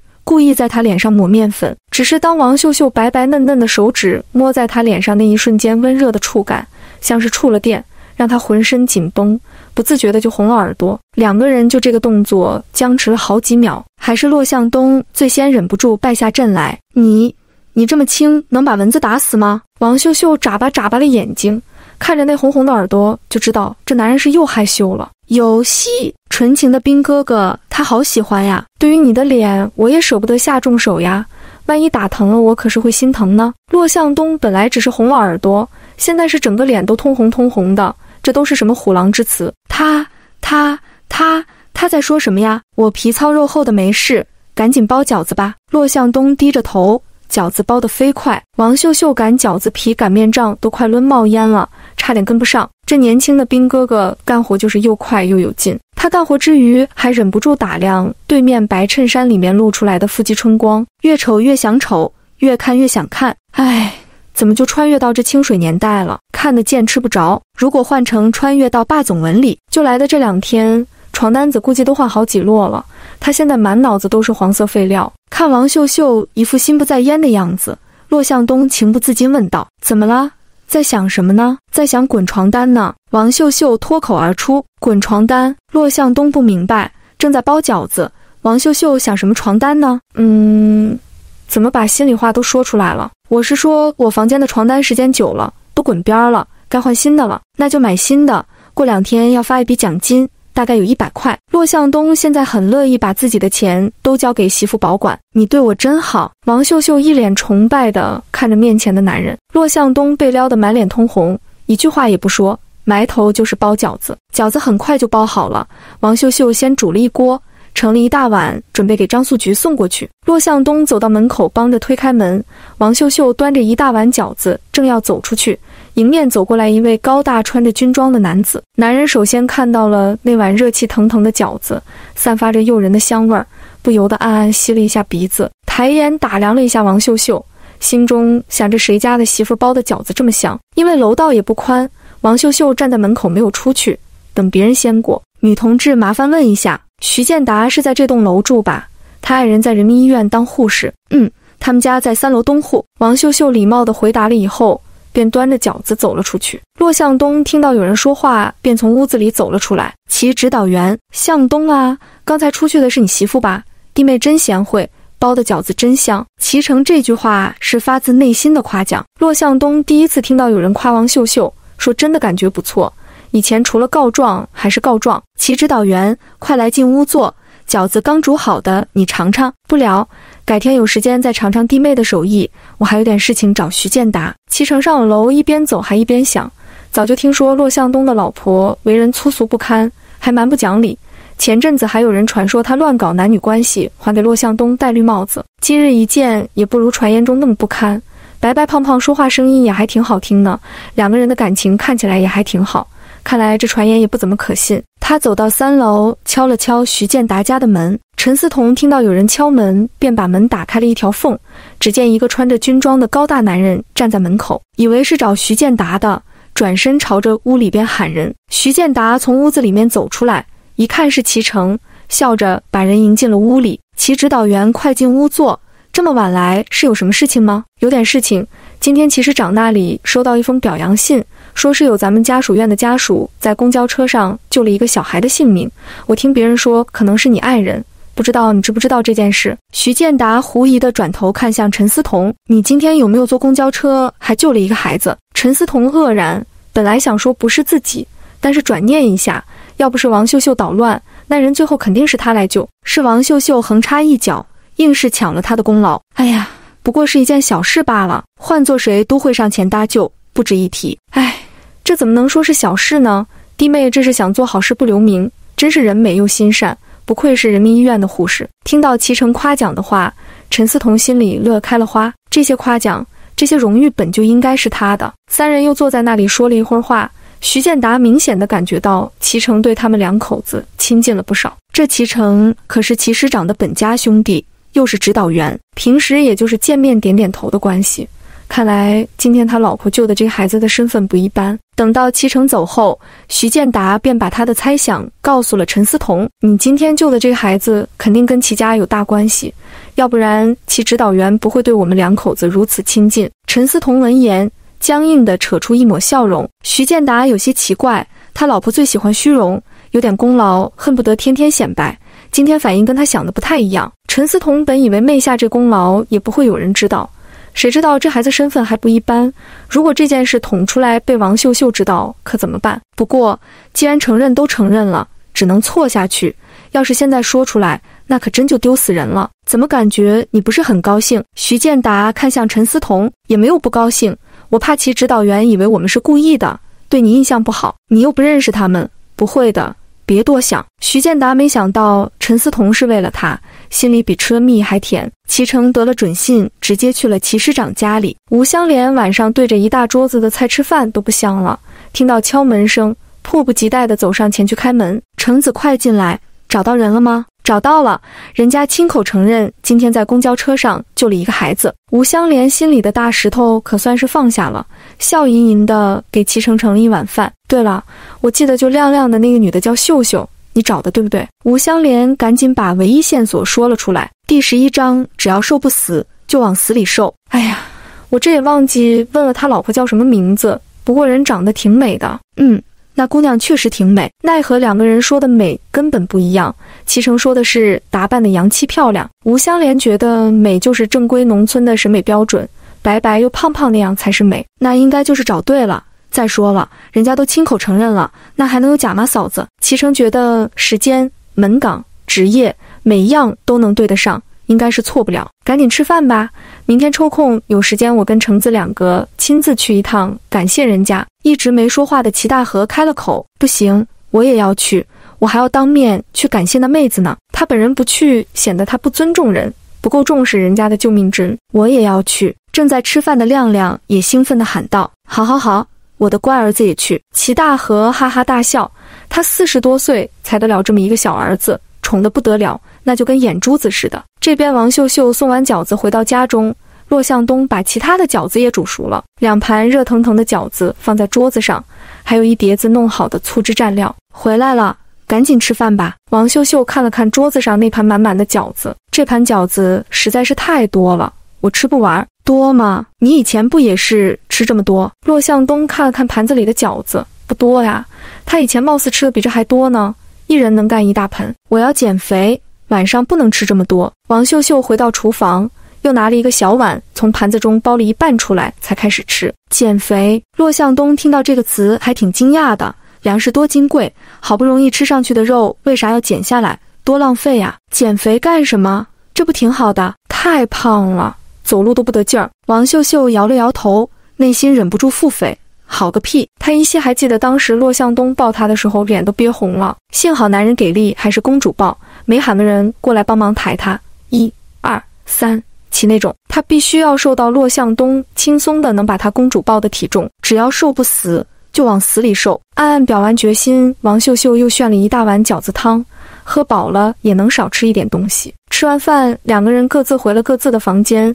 王秀秀本来还想再缝几个盘扣，但是屋子里的那个电灯泡灯光实在太暗了，有些费眼，她还不想累成个近视眼，索性直接躺回了床上睡觉，等有空把屋子里的电灯泡换一个明亮点的再干活。因为惦记着做裙子挣钱这件事，王秀秀一大早就起了床，先在院子里溜达了半个小时。不要问为什么不跑步，笑死，她这个体重根本跑不起来好吧。回到家给自己煮了个鸡蛋，熬了一碗小米汤。骆向东一般只有晚上才在家里吃，因为这阵子的训练比较重，早上和中午都是在军区食堂吃饭。王秀秀一上午的时间都在剪衣服布片，这种东西也是熟能生巧，越剪越快，因为版型都是一样的，她基本上都是3件衣服一起剪。做裙子的话还比较省布料，每匹布能做上10件裙子，3匹布一共剪出了20个裙子，还有10件旗袍裙子。搭给她的那半匹布是非常鲜艳的碎花，王秀秀也剪了3条不一样的时尚裙子。这3条裙子款式大胆个性，又显身材，只适合年轻长得好看的小姑娘。中午随便吃了一点炒青菜，她又抱着剪好的布片去了张素菊的家。王秀秀干活麻利，缝了大概有10几件，不过很多细节还要她回去收拾，不知不觉外边天已经灰蒙蒙的。一下午的时间，她就已经缝好了一半，剩下的一半明天上午应该也能全部缝好。张素菊起身给王秀秀倒了杯水，妹子歇一会儿吧，你已经干了整整一下午了，你做这么多裙子是要拿去卖吗？嫂子，你看这裙子怎么样，能不能卖得出去？能，肯定能卖得出去，你这裙子做的比商场里面40块钱一件的还要漂亮。张素菊重重地点了点头，她到现在都忘不了昨天照镜子时候的自己，原来她穿上好看的裙子也是挺漂亮的。王秀秀把昨天缝好的那件旗袍裙子拿了出来，塞到张素菊的手中。嫂子，你穿这件旗袍真是太好看了，送给你。啥？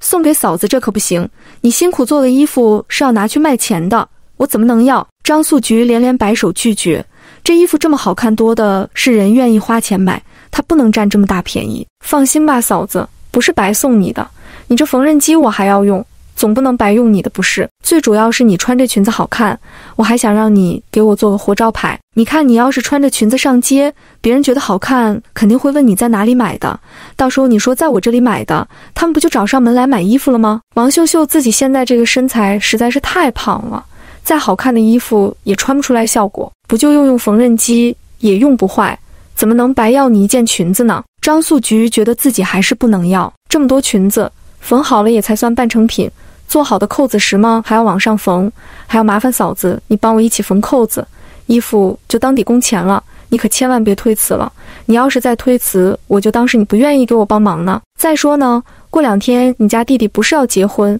穿得漂亮点也能给王大哥长长脸不是？张素菊被说动了，她是真的非常非常喜欢这件裙子。那嫂子就厚脸皮接下来了，明天你把扣子拿过来，嫂子帮你一起缝。行，多谢嫂子。王秀秀出了张素菊家的门，天已经渐渐暗了下来。她把裙子放回家里，又出了门，趁着供销社还没关门，赶紧买2个大瓦数的灯泡。裙子要抓紧都做出来，卖了钱以后买上一台缝纫机，有了缝纫机才可以做出更多的衣服，赚更多的钱。走到门口，王秀秀看到了陈思彤，2个人谁也没搭理谁。以前陈思彤总是会借机上前说话，冷嘲热讽2句，自从被王秀秀对了几次，也不敢贸然开口了。第12章必须去，这是命令。军区训练场内，一众赤着膀子的汉子大声呼喊着，气氛相当热烈。随着一声骆连长赢了，全场爆发出强烈的欢呼声。骆向东端着狙击枪的样子简直帅爆了，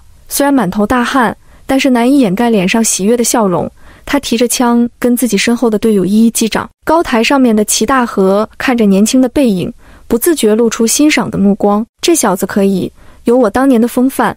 3营的副营长推荐最高的就他吧。其他几个领导看向骆向东的眼神也都透着欣赏和赞许。今天这场演练很不错，年轻一代的表现都很好。军区食堂的庆功宴准备的也差不多了吧？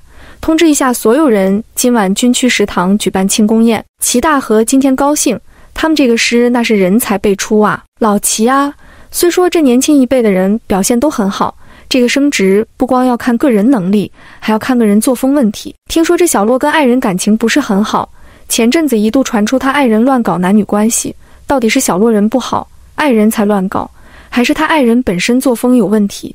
这个事情都要解决好。这小骆同志生的职位越高越代表军人的形象，个人作风问题一定要严谨。其他几个领导也都点了点头。他们在家的时候，家里的女人多多少少都八卦说过一些，也都有点印象。其实不光小骆同志，其他好几个要升职的士官都有各种问题。齐成不晓得徐旅长为什么会着重点名骆向东，于是干脆都带上，骆向东也不显得那么突出了。齐大河点了点头，对，这个问题确实不容忽视。咱们军人最重要的就是要严以律己，不能有作风问题。橙子啊，你让军区家属院的妇女主任重视一下这个问题，一家一家的采访解决一下。齐成昨天还见过骆向东和他爱人，并不是传言中的那么不堪，于是俯身在齐大河耳边说道：师长，我有一个建议，趁着今天举办庆功宴，不如让有问题的那些人带着家属也过来，但是单请他们几个人家属也太单调了，让副连长以上的都携带爱人前来参加庆功宴，反正也不差这么几桌，正好嫂子还能看到亮亮的救命恩人。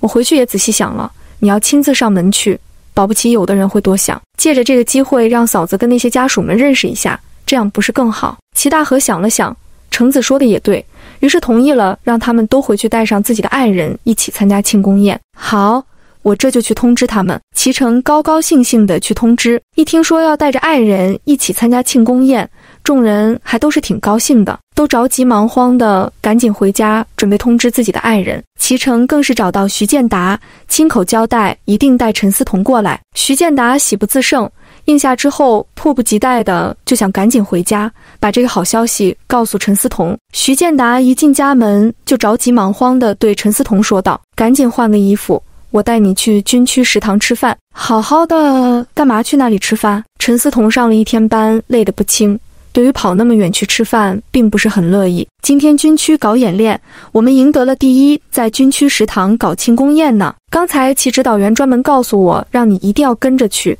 肯定跟你救了那孩子有关，但是你别说出去，带爱人参加。那骆兄弟和王秀秀岂不是也要去？当然要去了，但是不一定会跟你坐在一起。我都说了，你救那孩子肯定跟师长有关系。徐建达还沉浸在喜悦中。陈思彤本来心虚害怕事情败露，但是转念一想，那孩子只是跟师长有关系，肯定只是对他照顾，不会明着在庆功宴上说出来。王秀秀她也不一定会知道，害怕什么？一想到这里，陈思彤又高兴了起来。这么能出风头又能压王秀秀一头的事情，干嘛不去？于是立马开开心心换了一件裙子，化了妆，跟着徐建达高高兴兴出了门。两个人下楼的时候，刚好看到骆向东站在门口开门。向东，赶紧换衣服呀，我们正好一块去。徐建达人逢喜事精神爽，虽说骆向东得了第一，但是他爱人因为救人攀上师长，他以后的前途肯定比骆向东还要好。不了徐大哥，嫂子，你们先走吧，秀秀还没回来，我要等他一起去。那行，我们就先走了。徐建达高兴得很，丝毫没发现爱人的神色有异常。陈思彤每每看到骆向东对王秀秀那个蠢猪一样的女人好，她心里就跟针扎一样，难受的要死。那种烂货凭什么值得骆向东对她好？被念叨的王秀秀忍不住又打了2个喷嚏，差点把手中的电灯泡扔出去。一想二骂三感冒，想到这里，王秀秀又开骂：他奶奶的，到底是那个坏心肝的又在说他坏话，反正他又听不到，谁听得见那就是说谁的。这么一想，他心里又开心了，快步朝着家里走去。一进门就听到卫生间传来哗啦啦的水声，这人还是真够干净的，一回家就先洗澡。一想到8块腹肌大长腿，王秀秀就心神荡漾，有洁癖的男人也好戳人爱呀。听到外边有动静，骆向东从卫生间走出来，穿着一件白色的衬衫，绿色的军裤，拿着毛巾擦拭着黑亮的短发。今天别做饭了，军区食堂搞庆功宴，让携带家属参加。我就不去了吧，我自己在家里随便吃一点就行了。王秀秀今天忙了整整1天，累得要死，她现在只想赶紧洗个澡，躺在床上去睡大觉。其指导员专门交代让一定要带家属过去，这是命令。骆向东说的一脸严肃：啥？吃个饭还要非得去？王秀秀看骆向东一本正经的模样，也只好闭嘴。那行，你等我洗把脸换件衣服。王秀秀挑了一件黑色长裤和花色衬衫，只是这裤子明显松了不少，她用别针才能穿起来。看来这几天减肥略见成效，已经开始瘦了。对着镜子看了看，脸果然没那么大了，双下巴都小了。第13章宣传新衣服。两个人锁好门，朝着家属院的后门走去。那道门是直通军区的，就是方便这里的人们上下班。宽阔明亮的军区食堂里面人满为患，相熟的军嫂们也各自约坐在一起，高高兴兴，不知道在说什么。骑乘大老远就看到了徐建达和陈思彤，招呼着他们2个到前面走去。最前边的那桌坐的都是几个旅长、团长的爱人。建达，让你爱人坐那里吧。陈思彤走了过去，对着几位旅长、团长的爱人微笑地点头示意。本来他一个副营长媳妇根本坐不到这桌，现在看来是师长有意安排。陈思彤不自觉生出了一股优越感，这才是他应该有的待遇。吴香莲本也不想参加这种聚会，但是一听说救命恩人会来，便也跟了过来。嫂子，我给你安排到前面那桌了，你带着亮亮过去吧，我有点急事。齐成刻意把吴香莲安排在了陈思彤旁边。吴香莲走过去，一看到陈思彤，两个人都是内心一惊。吴香莲是失望，怎么不是真正的救命恩人？陈思彤惊讶的是，这个女人怎么也带着孩子出现在这里？她要是当场说出来，她的面子往哪里放？如果再遇上了王秀秀，那她这事情不就败露了？本来还兴高采烈的心情，现在一下子变成了沉入谷底。陈思彤害怕暴露，强装镇定，他不说话就对了，不管这个女人说什么，他都不开口。齐成一直在忙着事情，但是他也有注意到嫂子那一桌的动静。本以为嫂子见到救命恩人会很高兴，拉着他说话，没想到两个人谁也不搭理谁，好像陌生人似的。他看了半天，两人谁也没搭理谁，这就有点不对劲了。来之前，嫂子还对救命恩人念念不忘的。骆向东带着王秀秀去的比较晚，幸好张素菊也去了，他还给王秀秀占了一个位子，看到人过来，立马跑上前跟他打招呼：秀秀快过来，嫂子给你留了位置。王秀秀看到张素菊的时候，眼前一亮，穿着碎花旗袍裙子，头上别了一个珍珠发卡，擦了粉，涂了口红，脚上是一双略微高跟的白色小皮鞋，整个人的气质立马上来了。嫂子，你这打扮可真漂亮，王大哥看到你这打扮眼睛都直了吧？张素菊脸色红了红，不是你说的让我给你宣传新衣服，我想着机会难得才穿过来，你还取笑我，我这是夸你呢，嫂子真好看，跟港台明星一样，谢谢你。客气什么，你裙子能都卖了钱，我穿着才踏实。张素菊把人拉了过去，就开始兴奋跟同坐一桌的军嫂们说话。我这裙子就是秀秀妹子给做的，漂亮吧？你们谁要是想要都能找她。坐在王秀秀旁边一个大眼睛的小媳妇立马问道：骆嫂子，这裙子要多少钱一件？王秀秀没想到生意来得这么快，我卖给别人都是15一件，咱们都是自己人，成本价10块钱一件。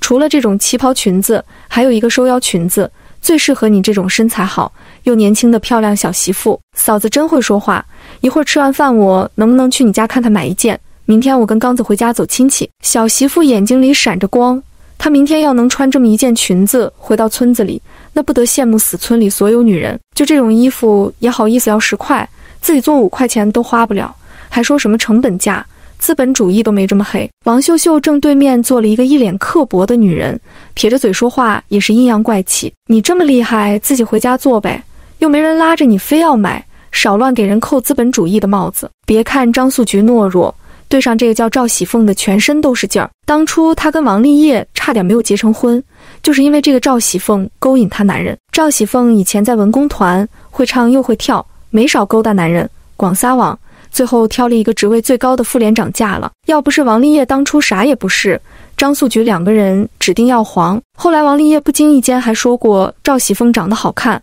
温柔，唱歌好听，把他快要气死了。今天他这身打扮看起来可比身材有点发福的赵喜凤好看多了，终于压他一头。而且来的时候他家那口子一直盯着他看，还傻笑。有什么了不起的？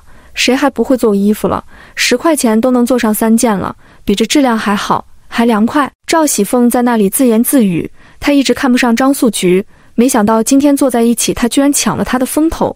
他向来喜欢争强好胜，不允许别人压他一头。一桌子的军嫂根本没人搭理他，都在看张素菊身上的旗袍裙子。这旗袍裙子是真心好看，我在上京的大商场里见过的裙子都没这个好看，那个还要价都50多块钱呢，这才10块钱，真不贵。骆连长家的，一会儿我也跟你回家一趟，买上2件我自己穿1件，给我姑姐也带1件。说话的这个叫梁静，脾气豪爽，在家属院里面人缘都不错。她男人是指导员，她姑姐嫁的男人争气，去了上京当官去了，所以他们每年都去上京走亲戚。我也去看看，合适的话我也买上1件。一听说这衣服比上京商场里卖的好看，价格又便宜，一桌子的人除了赵喜凤都嚷嚷着一会儿要去王秀秀家看衣服。庆功宴开始前，先是军区的几个领导讲话，然后是表扬几个在这次训练中取得成绩的优秀军人。骆向东跟一排人站在一起，尤其显得鹤立鸡群。他皮肤又白，身材好，个子还高，其他人都黑不溜秋的，跟那黑煤球似的。陈思彤看着台上的男人，不由得多看2眼。要不是王秀秀那个蠢猪一样的女人，也许骆向东现在娶的就是她。她长得漂亮，骆向东长得英俊，他们一定是军区里最受人瞩目的一对。看到陈思彤对着台上那个高大的男人发呆，吴香莲有些好奇地问出口：台上那个男人是你丈夫呀？长得还挺帅的嘞。第14章，我先讲2句。陈思彤脸色一红，冷冷地说道：不是，关你什么事？看到陈思彤脸色阴沉着，吴香莲也不好说什么，内心忍不住嘀咕：不是你男人，你那么深情的看个什么劲儿？眼珠子都快粘在人家身上了。这橙子就会骗他，还说什么把救命恩人安排跟他一桌，到现在救命恩人没看到，只看到这个糟心的女人。要不是现在这么多人，不好给老齐丢脸，他非得跑去问橙子不可。夸奖完了那些英勇的军人，齐大河又着重说了一下作风问题，很严肃地告诉大家，作为一个军人或者一个军属，就应当洁身自好，以身作则，不要给军人这个光荣的称号抹黑。当然，另外还要表扬一些军人的家属，人美心善，做好事不留名，大家都应当向这种多多学习。坐在下面的陈思彤异常紧张，幸好师长没有点名，不然真的要丢人了。徐建达跟他的反应却正好相反，有些兴奋地用手肘碰了碰旁边的骆向东。昨天齐指导员找到我家说，我老婆在公交车上救了一个小孩子，应该是齐师长家的亲戚。没想到齐师长今天还在这么重要的庆功宴上说了出来，做了好事就应该被表扬。骆向东淡淡的开口，至于齐师长说的个别作风有问题的，肯定有他跟王秀秀2个人。前几天因为钱和票，事情闹得沸沸扬，军区谁不知道？不过没关系，王秀秀已经变好了，那些都是以前的事了，事情过去就过去了，只要以后好好的就行。听到台上齐师长夸的人竟然是陈思彤，一桌子的人都抢着恭喜徐建达娶了这么一个好爱人，漂亮又贤惠，真正的贤内助。徐建达高兴得合不拢嘴，他终于能压骆向东一头了，就凭他娶了一个好爱人。骆向东家里那个简直就是脚家精，有了他做天做地，男人怎么可能过好？骑士长讲完话就走下了简易的舞台，不知道谁提议让在场的军嫂们上台表演几个节目。这个声音一出，引起了所有人的赞同。军嫂中不乏以前有文工团的女兵，能唱会跳。在众人的呼喊声中，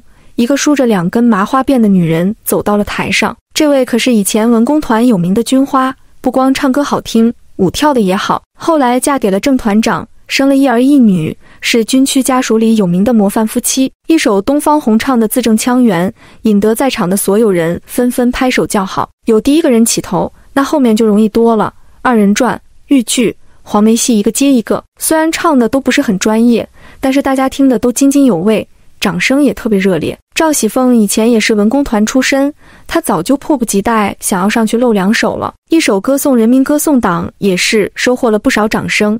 唱完以后，她并没有急着下台，拿着话筒满面笑容看向王秀秀和张素菊这边。刚才骆连长的爱人还有王副连长的爱人也说要上台表演，下面我们以热烈的掌声请他们2个上台。这女人真可恶毒，居然用这种方法阴他们2个，这是摆明了想看他们2个出丑。张素菊有些紧张地去拉王秀秀的衣角，这个女人怎么这么坏？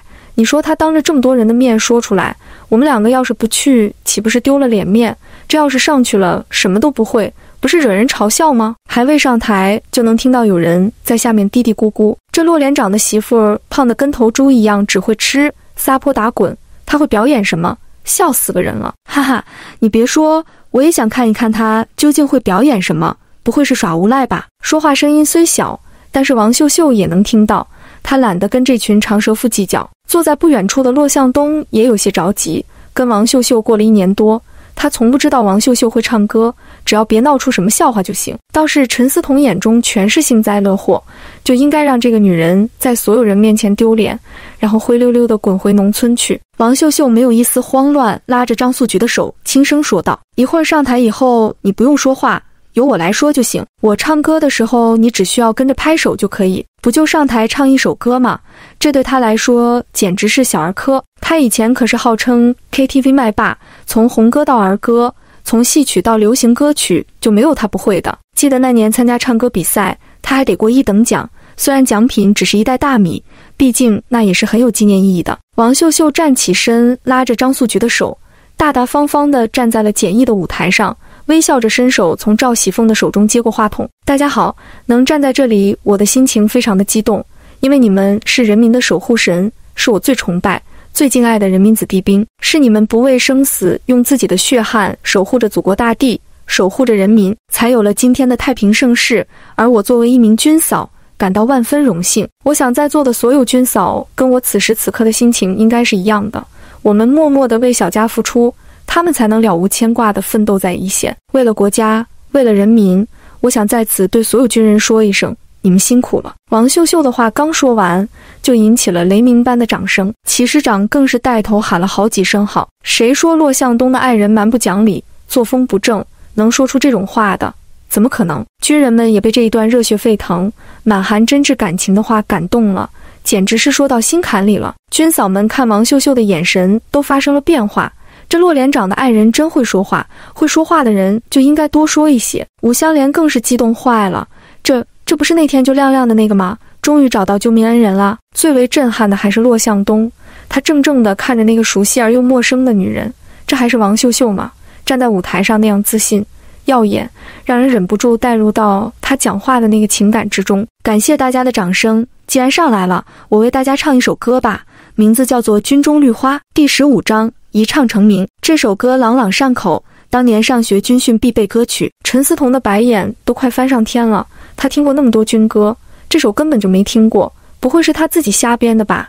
自己瞎编的也敢当着这么多人的面唱，也不知道什么是丢人现眼。嫂子要唱的这首歌我咋没听过？周朝有些迷茫地看了一眼骆向东，我也没听过，说不定是嫂子自己创作的呢。你们都没听过？听到大家的话，骆向东又紧张起来，就怕王秀秀丢人了，被人嘲笑，在这么多人面前撒泼打滚，不会唱下来也行啊。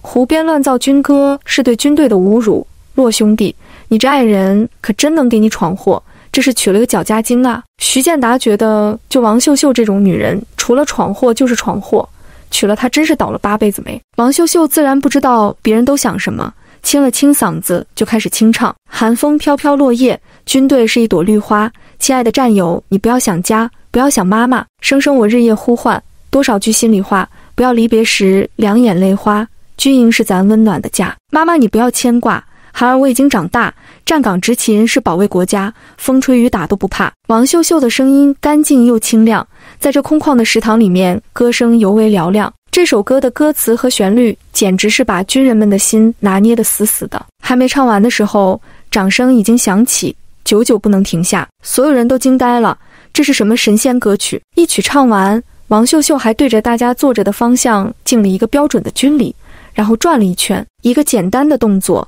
下方却炸开了锅。嫂子，好样的！周朝自封军歌小王子，这一刻也对王秀秀佩服得五体投地。嫂子，嫂子，再唱一次，我们还想听。呼喊声此起彼伏，都是骆向东他们连队的，其他人也是表情各异。陈思彤的脸黑成了锅底，这个女人真会出风头，这歌别人都没听过，就她会唱，说不定就是跟省剧团那个相好的学的，还有脸来这里显摆。赵喜凤整个人都傻了，她就是看不惯两个人想让他们出丑，怎么结果会是这样？真想给自己一个嘴巴子，让自己嘴贱。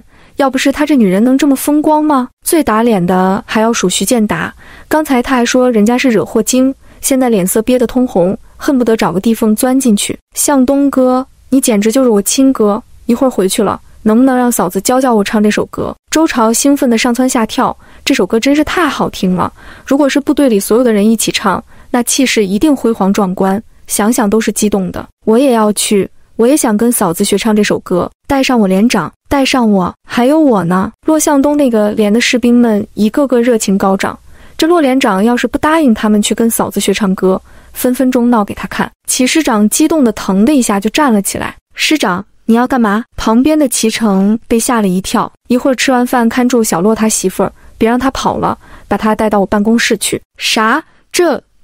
这不合适吧？齐成说话都有些结巴了，这么多人看着，嫂子还在呢，师长这是想干啥？瞎胡想什么？这小骆的媳妇儿歌唱的真是太好了，过阵子我们要跟李师长他们师举行联谊赛，他们每次都弄一大堆文工团的来唱歌，关键是唱的还那么好听，搞得我们每次都没什么能拿出手的，次次让他嘲笑。这次我们终于可以扬眉吐气了。齐大河高兴得合不拢嘴，30年河东，30年河西，怎么着也轮得到他们师风光一回了。王秀秀正要下台的时候，冷不防一个小孩子突然冲了上来，他低下头一看，居然是亮亮。咦，你怎么来了？跟谁一起来的？王秀秀蹲下身子摸了亮亮头顶那片桃形刘海，咦，这个给你。亮亮献宝似的打开小手掌，里面躺着几颗水果糖。谢谢，亮亮自己留着吃吧，阿姨已经是大人了，不吃糖。这孩子眼睛大大的，看着就招人疼，这么重要的场合怎么还带孩子过来了？大家都不带，王秀秀就你带，怎么你比别人特殊？这是破坏纪律，怎么什么便宜都爱占？赵喜凤尖酸刻薄地说着风凉话，王秀秀冷冷地瞪了他一眼，孩子不是我带来的，我只是前2天在公交车上就过他一次，他跑过来给我糖，那是知恩图报。再说了，小孩子来怎么了？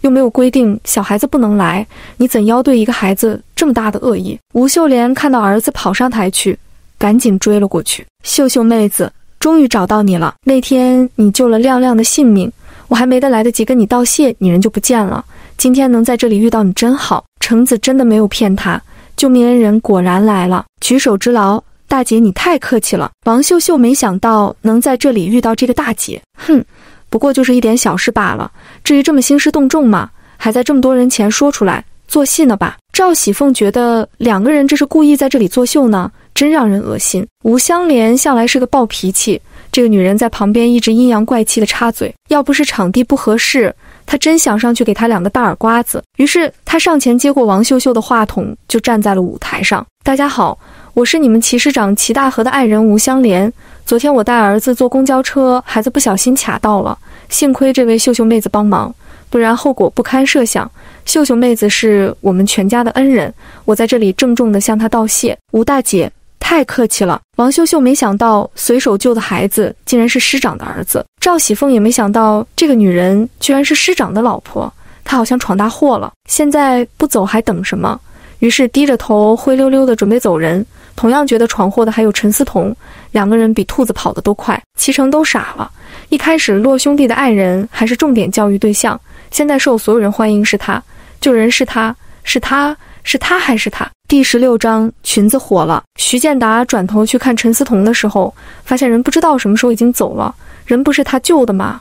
怎么成洛向东他爱人了？徐副营长，真巧啊，你爱人救了一个孩子，向东的爱人也救了一个，还都跟齐师长有关。周朝笑得如同一朵向日葵，他最擅长的就是哪壶不开提哪壶。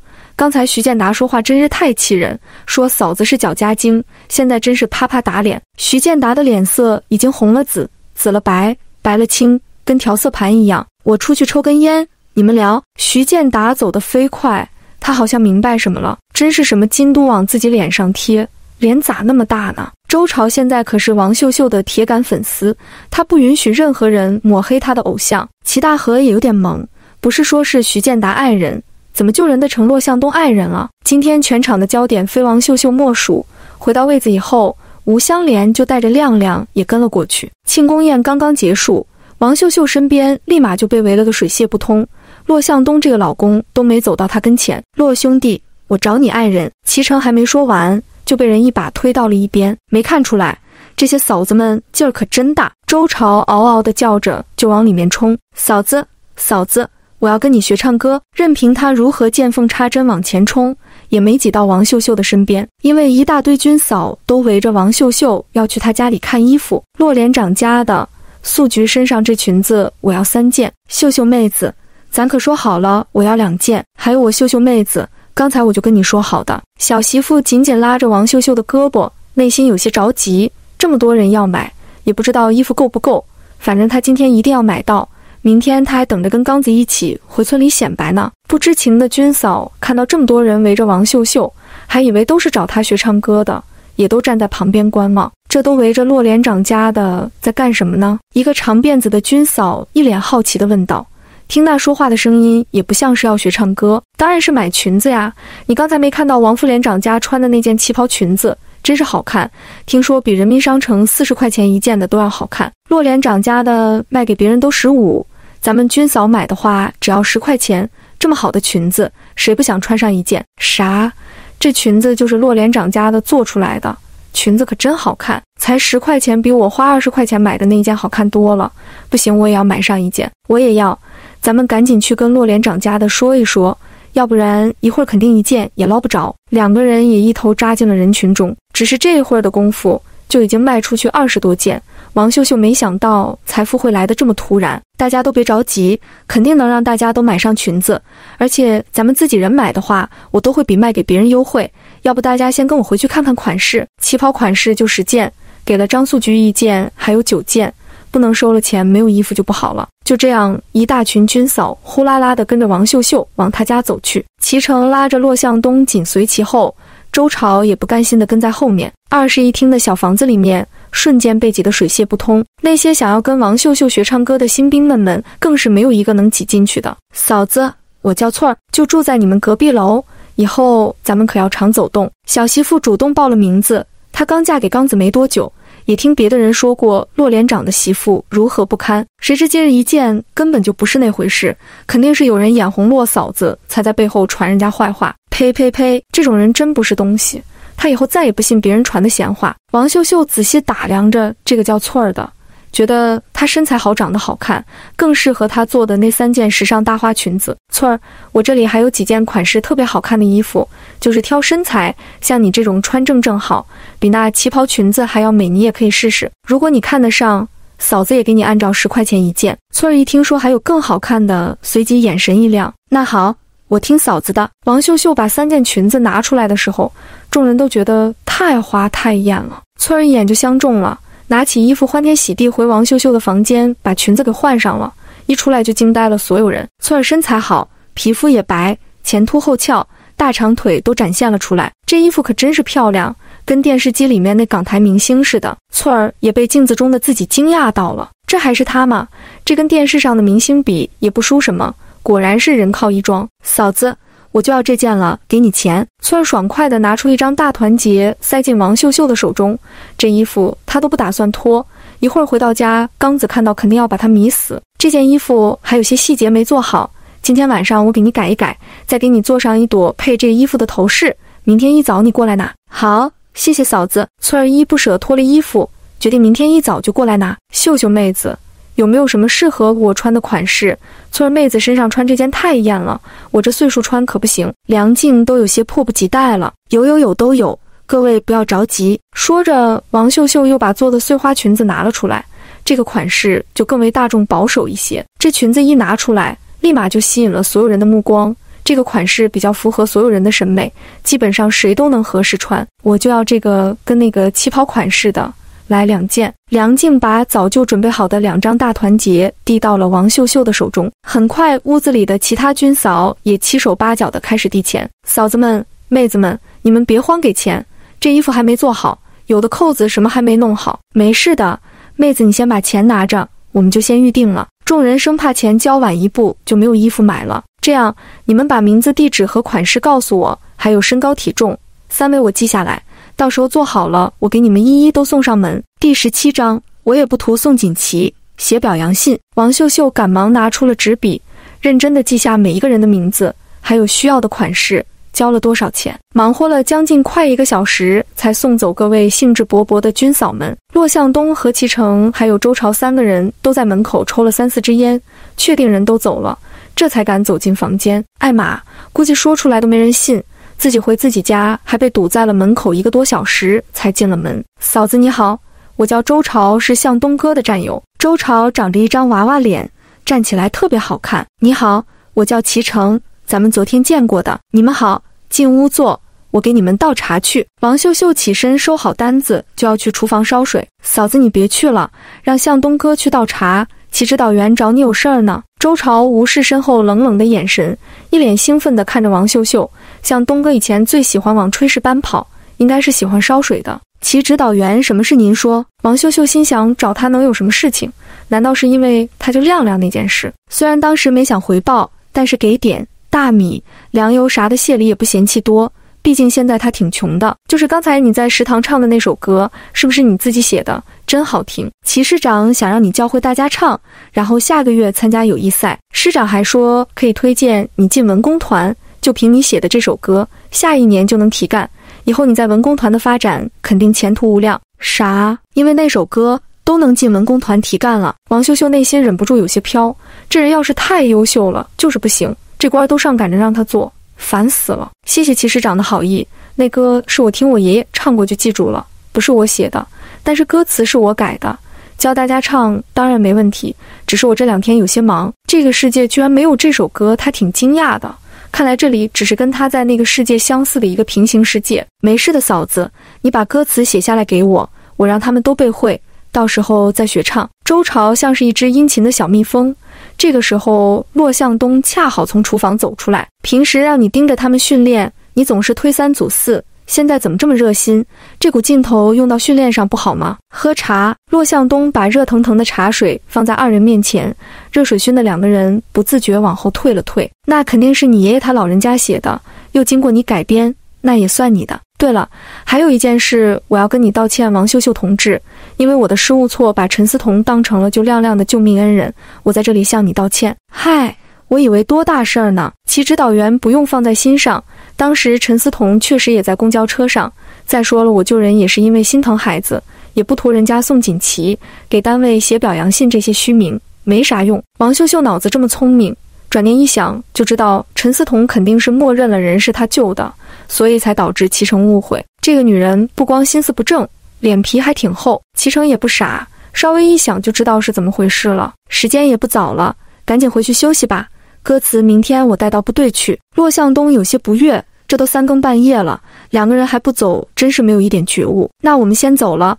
我会把真实情况告诉齐师长。齐成一想，王秀秀说那句话给了他提示，好多人对他都有误解，应该送个锦旗，或者写个表扬信，宣传一下王秀秀女同志的好人好事，让大家改变一下对她的看法。送走了2个人，这个小家也终于恢复了往日的安静。唯一不同的是，以前屋子里脏乱差，现在屋子里一股淡淡的肥皂香。一想到明天一大早翠儿还要过来拿衣服，王秀秀赶紧拿出剩下那块大花布，准备再做上一个跟衣服同色系的蝴蝶结。骆向东送走2人回来，锁好门，转身就看到昏黄的灯光映衬着王秀秀的侧颜，竟然说不出的柔美好看。都这么晚了，赶紧睡吧，明天做活也一样，别累到眼睛。我今天买个2个大灯泡，你给换上吧，明天一早人家就要裙子，做完这个就不做了。王秀秀从桌子上拿起那2个新买的电灯泡。好，我去拿梯子。骆向东身高有185，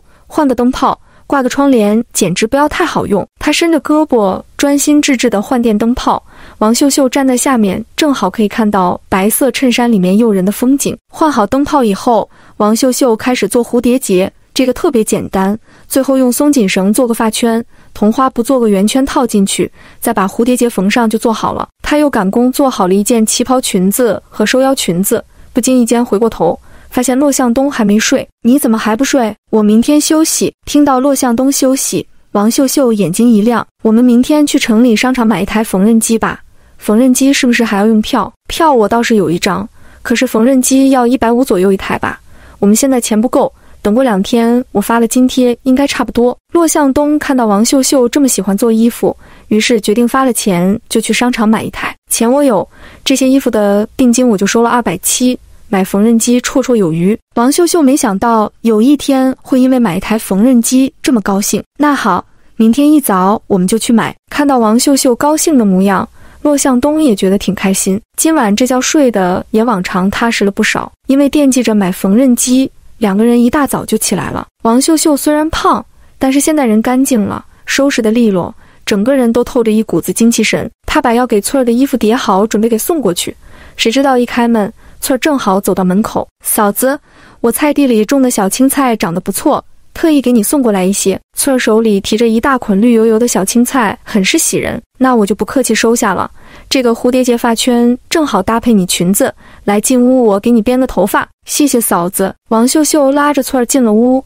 短短几分钟就盘出一个韩式发型，配上蝴蝶结发圈，真是绝了。翠儿高兴得合不拢嘴出了门，她结婚那天头发都没这么漂亮。第18章见义勇为。也没做早饭，王秀秀用布包装好那2件裙子就出了门，想一会儿到城里随便买点吃的就行。骆向东骑着28大杠载着她直奔城里，这一路给她颠簸的可不轻，整得人七荤八素的，要不是吃得胖，早就颠下来了。眼前的腰虽然诱人，她始终也没敢伸出手，就怕摸了上瘾刹不住车咋整。终于到了人民商场门口，骆向东把自行车停在了不远处国营饭店门口。吃点东西，我们再去买。王秀秀点头应下，2人一前一后进了国营饭店。骆向东穿着军装，高大英俊，打饭的服务员对他说话都温柔了几分。2大碗小米粥盛得满满的，菜的分量给的也足。骆向东还专门给王秀秀买了一个茶叶蛋，把皮给包好放在她面前。吃吧，这个不发胖。他心里甜丝丝的，把鸡蛋分了2半，其中1半放进了骆向东碗里一起吃。这茶叶蛋几个都能买得起，但是分着吃这种感觉可买不到。骆向东脸色微红，低下头不动声色地开始夹菜。打饭的服务员手中饭勺握得紧紧的，瞪着双眼，目不转睛地看着2人。娘咧，这年头好白菜都让猪拱了，这姑娘长这么胖，也不知道怎么嫁给这么高大帅气又英俊的军人。她苗条又好看，怎么没找到这种优秀男人？这男人还这么疼媳妇，这找谁说理去？抓小偷啊！大家帮忙抓小偷！外边传来老太太声嘶力竭的吼叫声。骆向东下意识地放下手中的碗，就冲了出去。一出门口就看到一道黑影窜过来，等到黑影到了跟前，他轻轻一抬脚，黑影一个踉跄摔倒在地上，滚出去好几米远。骆向东一个箭步冲上前，右腿跪在那人后背上，拉着他的右手反扣在背上，疼的那人哇哇乱叫。王秀秀也顾不得吃饭了，紧跟着追了出去。那丢了东西的老太太也气喘吁吁跑了过来，一脸的激动之色。幸亏遇到了解放军同志，不然我的东西真的就找不回来了。老太太扎起的头发已经灰白，岁数也不小了，这么费力的追，里面肯定是要紧的东西。奶奶您太客气了，这都是我们军人应该做的。骆向东把那人手中黑色的布包拽过来，递给了老太太。这可是我男人当兵临走之前留给我的唯一信物，我还指望着能有生之年找到他，见他一面。老太太声音颤抖，哆嗦着双手打开布包，从里面摸出一个木盒子。打开以后，里面放着一块玉佩，她把玉佩紧紧握在手里，还好没碎，没碎。王秀秀看到这个场景，不由得怒火中烧，伸出脚狠狠在那人大腿上踢了一脚。你这人真是缺德带冒烟，老太太的东西也抢，还算个人吗？把他送派出所去，绝对不能放过。那人一听要送派出所，立马慌了，连声求饶：放过我吧，我就是一时鬼迷心窍，进去可是要蹲8里子，我上有老娘要养活，不能进去。你上有80老娘，下有不满月要喂奶的娃，家里狗都没人管是吧？听到王秀秀的话，那人下意识附和：对呀，对呀，放过我吧。对你个锤子，抢老太太东西的时候，你咋不想想这些？我带老太太去派出所报案，你自己先在商场里转一转，等我回来，我们再买缝纫机。骆向东身为军人，这个时候义不容辞。好，你去吧。王秀秀正好还要去推销她的裙子，骆向东在旁边还影响她的发挥。目送3人离开，又花2分钱把自行车存好，看到旁边有一家供销社，他抬脚走了进去。同志，来4包中华烟，有烟票吗？女售货员嗑着瓜子，语气散漫地问道。没有烟票。王秀秀摇了摇头。那有没有什么好一点的烟不要票的？我一说跟你认识，让我专门来这里买呢。王秀秀没想到中华烟还要票，只能退而求其次。你姨是？她真的想不起来面前这个胖女人，她姨是谁？我姨家就住在那个大院里。王秀秀把手指向政府大院，至于售货员怎么想，那就是她的事情了。你姨是不是白白胖胖的，还烫了头？认识认识，妹子，1块钱1盒的黄金叶要不要？售货员立马换了一副表情，语气亲热。没想到面前这个胖女人居然是副县长爱人的外甥女，别说，现在一看长得还真像。要来1条，还有5毛钱1盒的也给我来1条，2毛5的也来2条。王秀秀麻利的拿出2张10块钱的大团结，出门办事少不了香烟，应该多准备几条。好，妹子，以后缺什么了就来李姐这里买。谢谢李姐，那我先走了。妹子慢走啊。王秀秀在女售货员热烈的目光中淡定地走出了供销社，然后进了人民商场。这次同上次不一样，李红梅一看到她就笑容满面地迎了出来。秀秀妹子，红梅姐。王秀秀笑得更灿烂，叫得更亲，不知道的还以为2个人是亲姐妹呢。这次来想买点啥？买点布。上次淑芬姐卖那布质量挺好，我寻思再买点。王秀秀不动声色打量着李红梅旁边一个年轻的小伙子，跟他长得有7分像，应该是他儿子。小伙子长得不错，就是走路左腿有点坡，不是很厉害，但是一眼就能看出来。啥？上次你不是买了3匹多布？那么多布你都干啥了？李红梅有些吃惊。那么多布，做一家人的衣服，再做床单被罩都够了，当然是做衣服了。这布料做出来的衣服还挺好看的嘞。说着，王秀秀就把做好的旗袍裙子从布包里拿了出来。红梅姐，你看看这裙子做的咋样？李红梅把裙子拿在手里看了看，越看越喜欢，眼睛都看直了。当时看布的时候也没觉得多好看，特别是上面那花样子都印重了，咋看咋不舒服。这现在变成裙子，咋感觉越看越美了？就连这印重的花样子都觉得那么好看。秀秀妹子，你这手可真巧，做出来的裙子比我这柜台上羊城魔都进的货都好看。她干了半辈子的销售员，这么漂亮的裙子第一次见。好看就行，谢红梅姐夸奖，你要喜欢这件衣服就送你了。啥？送给我？这怎么能行？姐咋能白要你衣服呢？这个时代的人都特别实诚。李红梅赶紧把衣服又塞到了王秀秀的手中。第19章就说我是张主任的侄女儿，慌什么？我这不是话还没说完吗？红梅姐，你长这么好看，穿这裙子往这里一站，肯定很多人会问你这裙子哪来的。只要谁想买，您只管统计人数，到时候告诉我，我做好了，你让他们一起过来拿。每件衣服卖15，我给你1元的提成，怎么样子？李红梅一想就知道她也能分不少钱，这衣服才15元，有购买能力的人不少。1件1元，10件就是10元。他在这里辛辛苦苦1个月也才30多块钱的工资。妹子，姐能认识你，真是上辈子修的福分。这种好事简直是天上掉馅饼。李红梅觉得自己今年这是要走财运，王秀秀就是她的财神爷。看见你说的红梅姐，能认识你才是我上辈子修的福分呢。也不知道淑芬姐那里还有这种布没有？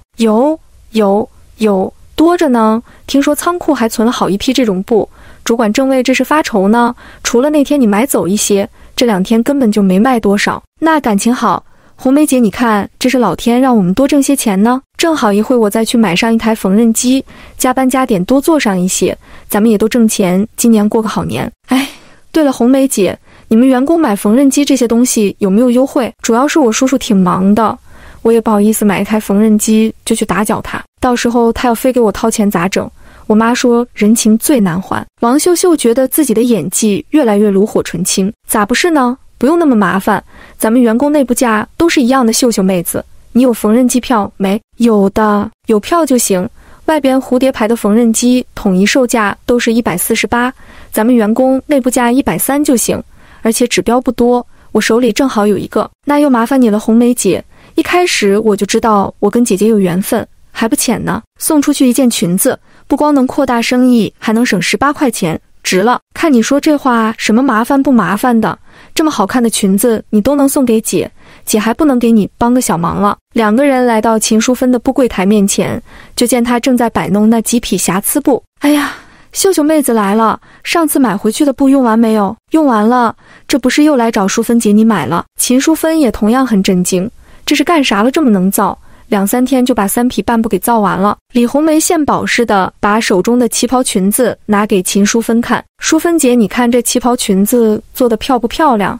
比我柜台上那阳澄货都好看。秦淑芬接过裙子，又看又摸，看得目瞪口呆。我的娘啊，这裙子咋这么好看？像旗袍也不像，这料子不就是这些瑕疵布吗？就是呀，这衣服就是秀秀妹子做的。哎呀，妹子，你可是真是心灵手巧，这瑕疵布到了你手里就变成宝贝了。秦淑芬拿着裙子爱不释手，她怎么就没想到用这不做裙子？可是就算让她做，她也做不出这么好看的。啥宝贝不宝贝的，自己做的衣服。说着，王秀秀从布包里拿出另一件旗袍裙子塞给了秦淑芬。我今天过来就是特意给2位姐姐送衣服，你们不嫌弃就行，可都不许拒绝，谁要是不要我可是要生气的。啥？一人送我们一件？秦淑芬转头赶忙去看李红梅。淑芬姐，你先别忙着拒绝，我这有个想法，你跟红梅姐都在这商场上班，你们要是每天穿着这件漂亮裙子，肯定会有人问你们在哪里买的，到时候你就告诉她想要买得先预定，到时候我把裙子做好了，每件卖15元，一件你们提1元，你看行不行？一件衣服就能提1元。她在这部柜台辛辛苦苦1个月也才30来块钱的工资。秀秀妹子，姐都不知道要说啥好了。你放心，这次的布姐还给你按最低价，那些半匹半或者大块的碎布，我想办法都送给你。王秀秀看到最里面的夹道里有2个大麻袋，里面全是碎布，5颜6色的。淑芬姐，这里边的碎布卖吗？妹子啊，这些不太小了，做绳带子都嫌弃，你买这些做什么？姐都送给你就是了。王秀秀内心窃喜，这些布可以用来做盘扣或者头花。淑芬姐，直接去找你们主管吧，我要把这批瑕疵布都买过来，咱们囤起来慢慢做衣服，要不然等我们裙子卖开了，也会有人来找你买布，然后学着我们的样子做，那还怎么挣钱？还是秀秀妹子想得长远，那我这就去找主管说去。秦淑芬一想也对，这不这么便宜，别人买了做出来就会压价，他们还怎么挣钱？淑芬姐，一会儿你告诉主管的时候，别忘了给他透露，就说买布的人是张主任的侄女，到时候咱们也好办事。这个道理秦淑芬都懂，于是点头应下，快步朝着商场里面走去。没过一会儿，人就一脸喜笑颜开的回来了。秀秀妹子，你去吧，我已经按照你说的告诉了冯主管，不管在哪个时候都是有关系好办事。王秀秀站在门口整理了一下衣服，这才抬手去敲冯主管的办公室门，里面立马响起了请进的声音。走进办公室，就看到一个矮胖的中年男人坐在桌子后面，戴着大大的近视眼镜，整个人看起来一种老干部的感觉。冯叔叔您好，听我叔叔说咱这里有一批库存瑕疵不要处理，我想着买谁的都是买，不如买自己人的，所以这不是来找您商量了。呵呵，说的是，小同志快坐。冯斌正在为仓库里那么多积压布发愁，这不就来救星了。谢谢冯叔叔，您叫我秀秀就行，我那边厂子里还有一个代加工合同要签，咱们就痛痛快快的，您仓库里还有多少匹瑕疵布我都要了。王秀秀在那里一坐，腰背挺得直直的，特别有气势，别看穿的一般，但是一看就不像是什么一般人。冯斌刚开始还有点不信，这下子是真的全信了，脸上的神色都和蔼起来。第20章跟骆向东很像的男人，既然你叫我一声冯叔叔，我也托大叫你一声秀秀侄女。这库房里的瑕疵布不光有碎花布，还有一些的确良布料，本来说是一批暗红色的，结果染得不均匀不说，整匹不红的颜色还不一样。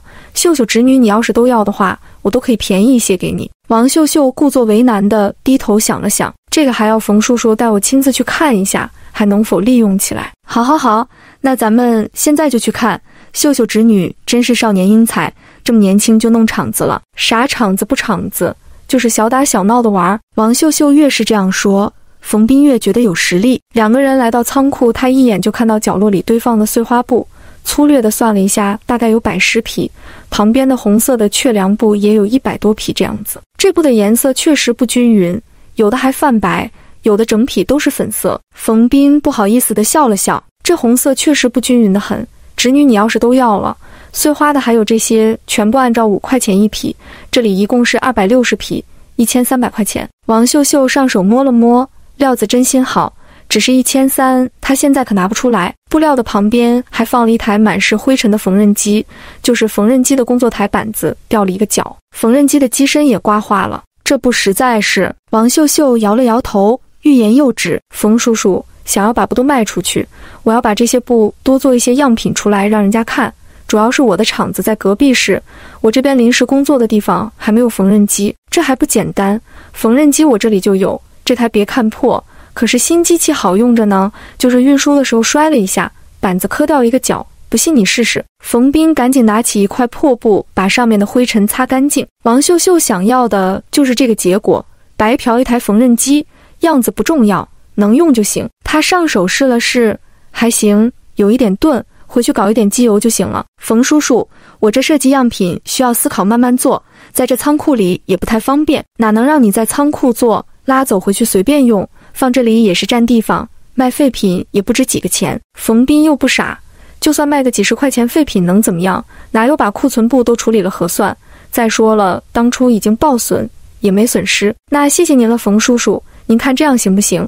我先给您交300块钱定金，然后拉走一些做样品，等合同谈好，我再直接把剩下的拉到隔壁市厂子里，然后交剩下的1000块钱，主要是我现在拉走也没地方放。行，秀秀侄女你这可是帮了冯叔叔大忙，走，我给你开条子去。冯斌就怕走慢一步，王秀秀就反悔，两条小短腿走得飞快，回到办公室快速开好300块钱的押金条。秀秀侄女，这不你先拿走多少匹？先拿30匹吧，20匹碎花，10匹的确良，剩下的下次一起拉。好。冯斌开好3个条子递给了王秀秀，他收起条子，从包里拿出那条用报纸包好的黄金叶放在了桌子上。冯叔叔这么照顾我，我回去一定要给我叔叔好好说说，这是侄女孝敬您的，可不能推辞。话都说到这里了，再推辞就显得刻意。冯斌便笑呵呵地收下了那条烟。等人走后，打开一看，居然是10块钱一条的黄金叶。冯斌更欣赏王秀秀了，这女子一看就知道以后肯定有大出息。这边他刚回到布柜台那里，两个人便迫不及待地走上前问道：怎么样，事情谈妥了？有2个姐姐帮忙，这事情自然是谈妥了，不过我需要找辆3轮车帮我把布和缝纫机给运回家里去。对了，红梅姐，缝纫机不用买了，正好仓库里有一台破的，冯主管低价卖给了我，反正也能用破点无所谓。那感情好，只要是能做衣服，管它是新的还是破的。3轮车不用找，我儿子开机动3轮车过来的，我们家前几个月才买了一台10风机动3轮车，他平时给人家拉货，一会儿让小海帮你把缝纫机还有布送回去，那正好，一会把这里那2麻袋的碎布也都放上去。秦淑芬那肯也放过这个讨好王秀秀的机会，有2位姐姐帮衬，咱这生意想不火都不行。王秀秀笑颜如花，不经意间的一回头，就看到不远处一个高大的背影穿着军装，似乎在寻找什么。仔细一看，那不是骆向东吗？肯定是事情办完来商场里找他来了。王秀秀心情好，轻手轻脚地走向前去，想要吓他一跳，伸出手猛地在他后背拍了一下，还没等他哇的一下叫出声吓人，就被面前的人扭住了胳膊，反手扣在了后背上，疼得他哇乱叫。骆向东，你干什么呢？我就是想跟你开个玩笑，你怎么还下死手呢？王秀秀被人压着胳膊，根本就无法抬起头来。哎，我说你这军人同志怎么回事？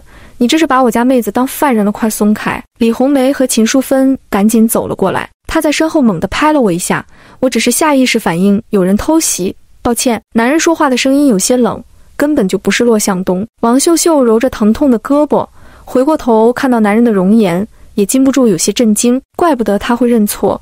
面前这男人的面相跟骆向东有5分相似，两个人身高体型都差不多，又都是穿着一身军装，这样就足足有7分像。对不起，我认错人了，我以为是我男人来找我了。王秀秀的眼神太过直勾勾地看着男人，让对方不由得生出一丝厌恶。骆月民家世优越，年纪轻轻已经是团长，从18岁开始就有各种女人想尽办法跟他搭讪，他早就习以为常。只是王秀秀这种上来就说他像他男人这种，真是有些不知廉耻了。麻烦女同志下次记得看清楚了，自己男人怎么能认错？骆月民冰冷夹杂着一丝嘲讽的语气，让王秀秀内心很不舒服。第21章尴尬，自己男人都能认错，抱歉。他也冷了脸，话音刚落地，后面就响起了真正骆向东的声音：秀秀。骆月民本来还认定了是王秀秀故意跟他搭讪，等回过头看到骆向东的那一刹那，他本人也着实大吃一惊。看来这次真的是他想多了，也许这个女人是真的认错了人。骆向东看到对面的男人，内心也是非常震惊，他自己家兄弟都没这么跟他相像。虽然说世界上长得相像的人很多，但是他们2个人这也太像了吧，加上一样的军装，足足有7分像。我刚才不小心把别人认成了你。王秀秀此时也有些尴尬，小媳妇般的走到骆向东跟前，对不起，我爱人认错人了，我代他跟你道歉。骆向东上前一步，很自然地把王秀秀护在身后。不用了，他也不是故意的，抱歉女同志，可能我刚才说话的语气有些重。骆月民看着骆向东，有一瞬间短暂的失神。同志，能不能问一下你叫什么名字，在哪个军区？我叫骆向东，在齐南军区。骆月民友好地伸出了手。你好，骆向东同志，我叫骆月民，在岭东军区。2个人握住对方手的同时，都有一丝奇怪的感觉，真是太巧了，2个人长得如此像，还都姓骆，有缘再见骆向东同志。骆月民说完便大步向商场里面走去，他本来就是出来执行任务，路过这里顺便买些东西。不是要买缝纫机吗？我们赶紧去吧。骆向东也没把这个插曲放在心上，转头去看王秀秀，见他一直揉胳膊，忍不住关心又问道：怎么啦？刚才把他认成了你，他就跟你早上抓小偷一样，把我胳膊也扭了。王秀秀觉得好气，一会儿就好了。大庭广众之下，骆向东也没好意思帮他一起揉。缝纫机我已经买好了，还买了许多的布，正好红梅姐的儿子有机动3轮车，帮我们一起拉回去。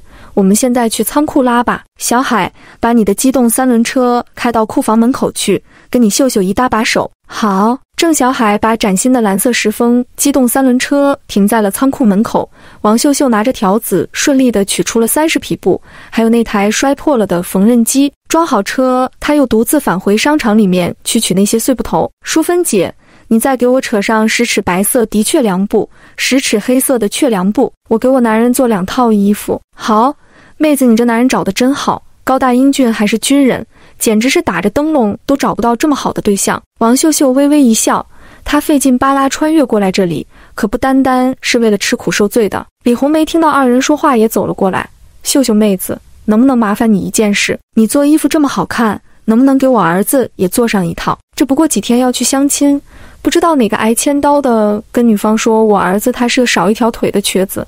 女方家里我们一开始也已经坦白小海一条腿有一点毛病，结果他们说我们不诚实，隐瞒缺一条腿的事实，一直不肯答应，也不见面。唉，真是愁死个人。王秀秀也知道这年头看不得别人好过得多的是，李红梅她儿子虽然脚稍微有一点点毛病，但是说少一条腿是瘸子可是差远了。红梅姐，我有个办法可以让小海走路跟正常人一样，你要不要试试？这样也好堵住那些造谣看笑话人的嘴。啥？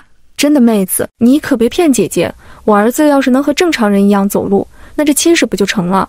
你可是我们老郑家的大恩人。李红梅因为这件事愁的白头发都出来了。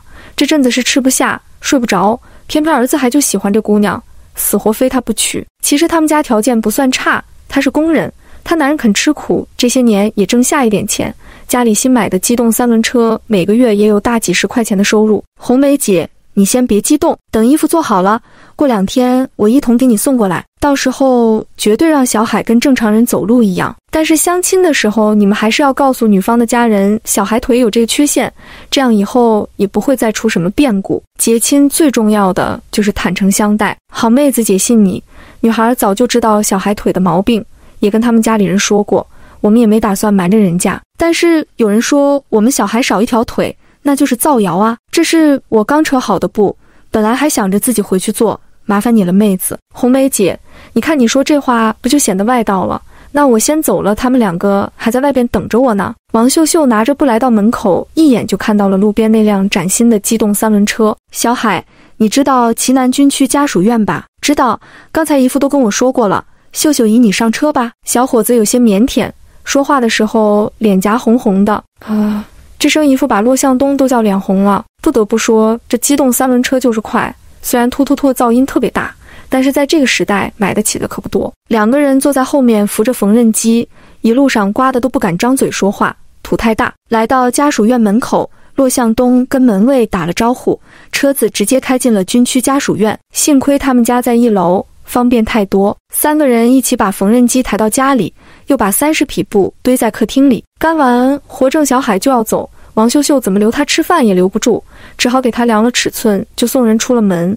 骆向东倒是很自觉，主动进了厨房开始做饭。王秀秀倚靠在厨房门框上，看着正在麻里洗菜切菜的男人。你就不问问我为什么买这么多布吗？骆向东想都没想就回答道，你有你自己的想法，再说了，你这裙子卖的也挺好，那么多嫂子们都喜欢，只要你喜欢干的事情我都支持你。做点事情可比一天天闹事撒泼打滚强多了，他要是反对，那不成傻子了。王秀秀打内心底觉得这男人是真上道，他是越来越喜欢了。我还买了布，准备给你做上2套衣服，以后天气热了，你那军装总穿着也热。听到王秀秀要给他做衣服，骆向东嘴上不说，心里乐开了花。擀面条都更有劲了，西红柿鸡蛋炉子、黄瓜丝还有劲道的手擀面配在一起，加上蒜汁辣椒油，那真是绝了。王秀秀给自己盛了一小碗，给骆向东弄了一大碗。这点够你吃吗？他总感觉那一点都不够王秀秀塞牙缝的。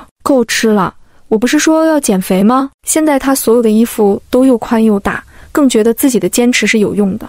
虽然过程很艰难，但是要加油。2个人正准备吃饭，突然响起了敲门声。开门呀，有大事。第22章打野鸭子。骆向东起身去开门，打开一看，居然是周朝。向东哥，我来给你们2口子报喜了。怎么你要结婚吗？骆向东有点惊讶，他连个对象也没有，怎么这么快就要结婚？谁跟你说我要结婚了？你赶紧让我进去，我要见嫂子。周朝手中拿着一份表格，兴奋的就往里冲。嫂子，文工团的入团申请表出来了，其指导员亲自送过来的，今天向东哥休假，我这不是下了职，赶紧给你送过来了。周朝一脸求表扬的样子。快做小粥，没吃饭了吧？我给你再做碗面条去。哎呀，下面条是向东哥最拿手了的，让他去吧。嫂子，你快看看这表，填好了我好帮你送过去，说不定等到比赛那天，你的军装就下来了，到时候穿上肯定很帅气，英姿飒爽。王秀秀忍不住笑了，他现在这么胖，穿上军装能帅气到哪里？骆向东很快从厨房又端来一碗面条，放到周朝面前，赶紧吃吧，吃完下午回去还有训练。这还没吃呢，你就催我回去。嫂子，你有时间中午到部队去呗，休息的时候你还能教我们唱歌。这2天有些事情比较忙，过阵子吧，到时候我做点好吃的带去部队看你们。好嫂子，那我们等着，回去我就告诉他们。一听有好吃的，周朝2眼放光。他才从上京军区来齐南军区这边没多久，在部队的时候倒是听有人说过向东哥的媳妇儿怎么不好，他还觉得向东哥挺可怜。不过从那次庆功宴上第一次看到王秀秀，他就觉得嫂子是一个非常有魅力的女人，又白又胖还可爱，根本就不是他们说的那样，他们肯定是嫉妒嫂子太优秀了，所以才抹黑他。提起好吃的，周朝突然想到今天来的时候，在家属院门口外边的小河里看到有成群的野鸭子游过去。向东哥，我刚来的时候看见外面河里有野鸭子，吃完饭我们2个去打野鸭子吧。现在野鸭子的肉质最鲜嫩了，打回来让嫂子炖鸭子吃。你确定是野鸭子吗？骆向东就怕是附近人家水养的，到时候打了那可是违反纪律的，要记过。我当然肯定确定是野生的野鸭子，跟家养的鸭子我还是分得清楚的。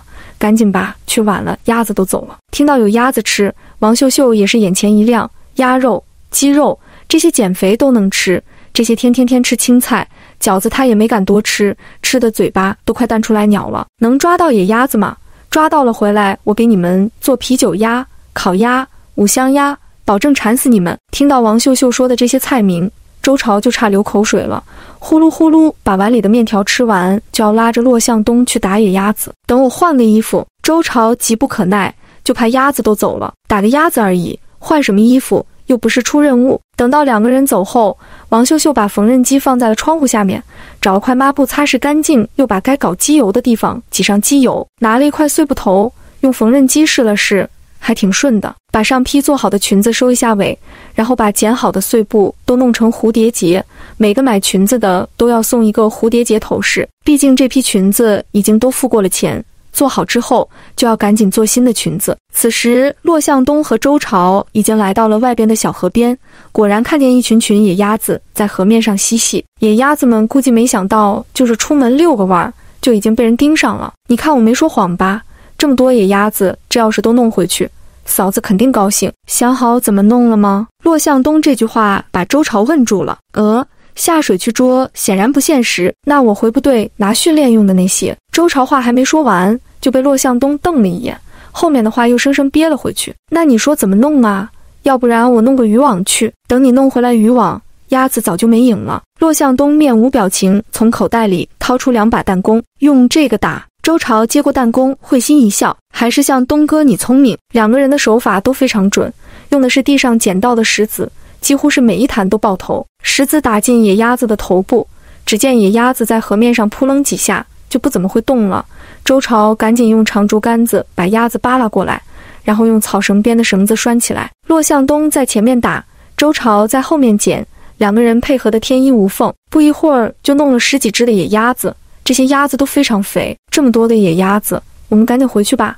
我想着嫂子说的那些什么啤酒鸭、烤鸭、五香鸭都要流口水了。周朝兴致勃勃就要回家属院走去。鸭子给我，你该回部队了。骆向东接过鸭子，无视发愣的周朝。这不时间还早着呢，10几只野鸭子向东哥你拎着不重吗？我帮你送回家再回去也不晚。这几只鸭子我还拎得动，赶紧回去，不然明天500个俯卧撑你自己选。周朝有些幽怨地看了一眼骆向东，这个冷漠无情无义的男人。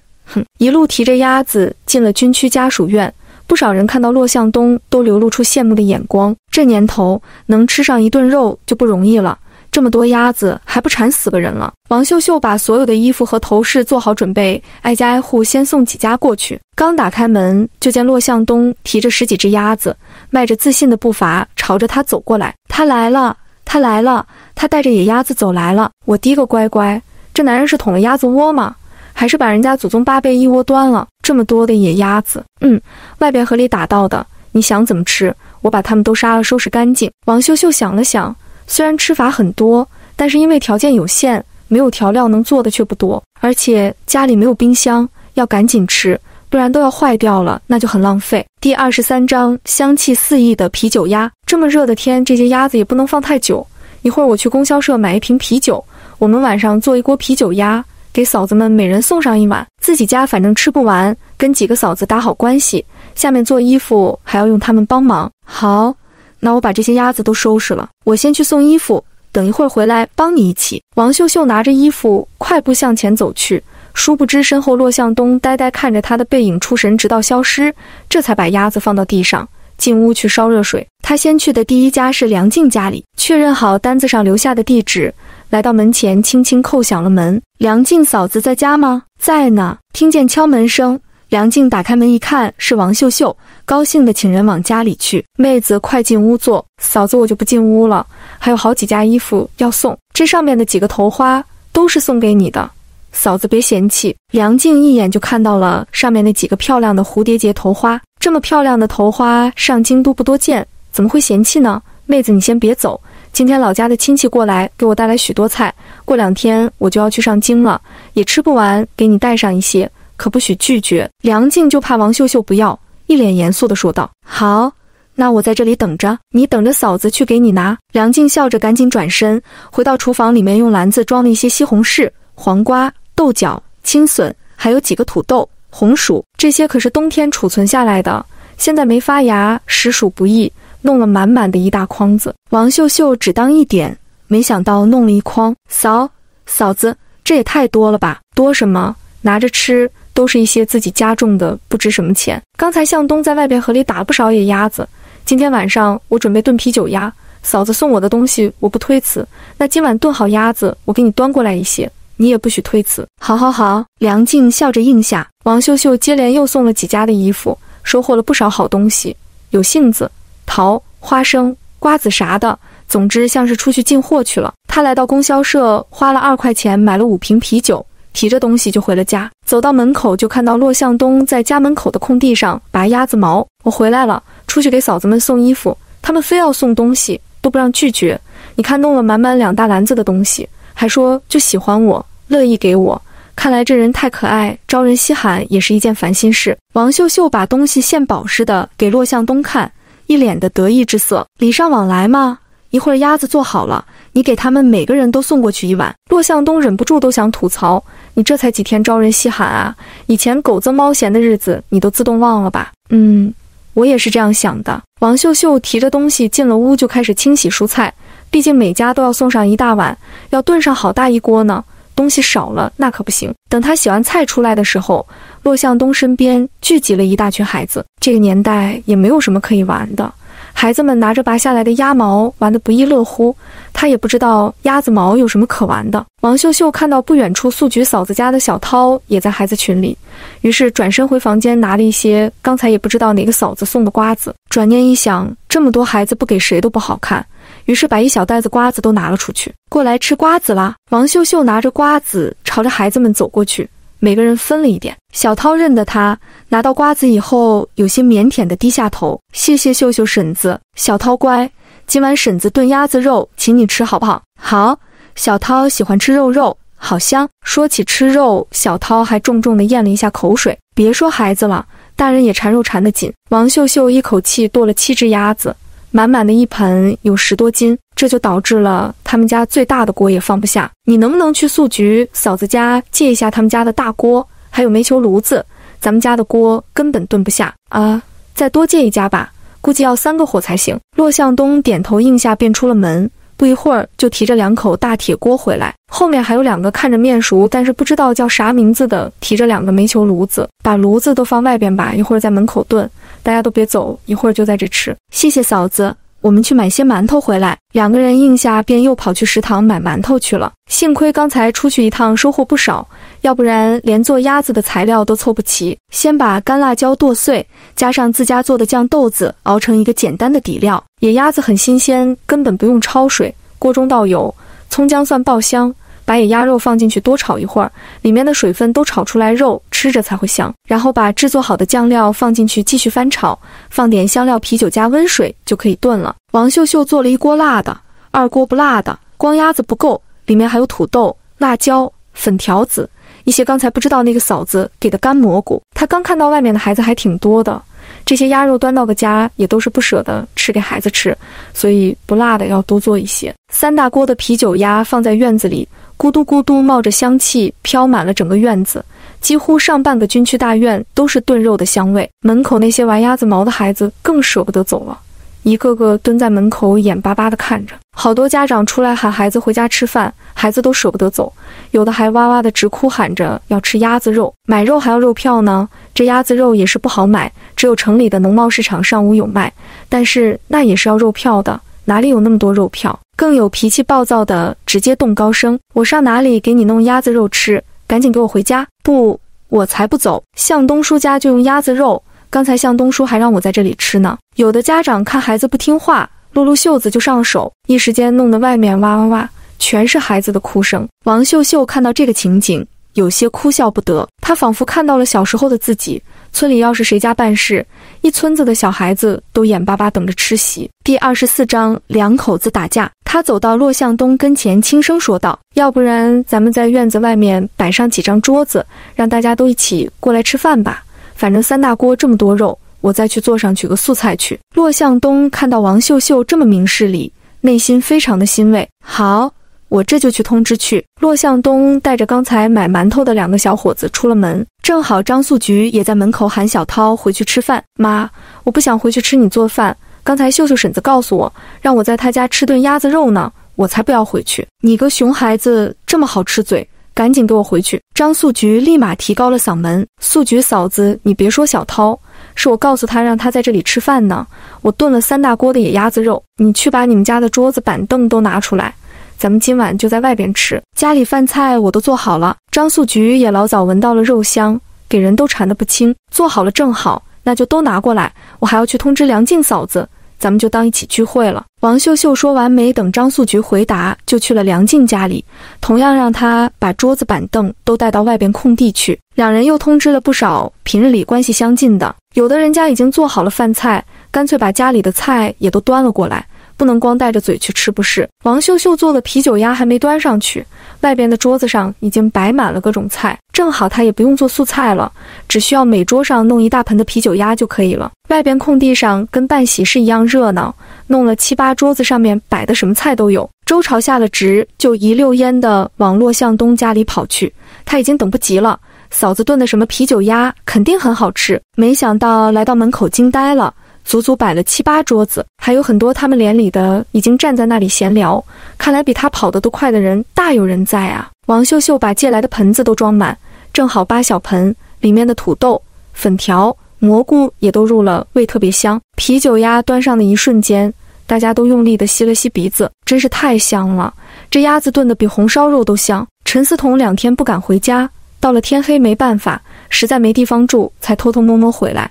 没想到走到楼下，整个军区家属院的居然在门口摆宴席。这一回来，全部人都知道了。王秀秀那个女人也不知道做了什么那么香，跟个花蝴蝶一样跑来跑去，一脸的得意洋洋。这个女人就是故意的，不就救了个孩子，居然还摆上了宴席，不要脸，非得弄得整个家属院的人都知道，让她丢脸。最可气的是，那么多人没有一个跟她打招呼的，这些人也都是墙头草，以后去人民医院看病，别想找她帮忙，她一个也不会帮。陈思彤气鼓鼓地上了楼，一进屋发现黑乎乎的，家里没人，这才松了一口气，去打开电灯，走到跟前才发现徐建达就坐在沙发上也不说话，把他吓了个半死。你在家里怎么不说话？吓死我了！徐建达没有搭理他，冷冷地问道：“那孩子到底是你救的，还是王秀秀救的？”我也救了，他也救了，问这个干嘛？陈思彤内心咯噔一声，有些心虚，他就知道躲不过去。我让你说实话。他能听出来徐建达隐忍的怒气。我确实也救了，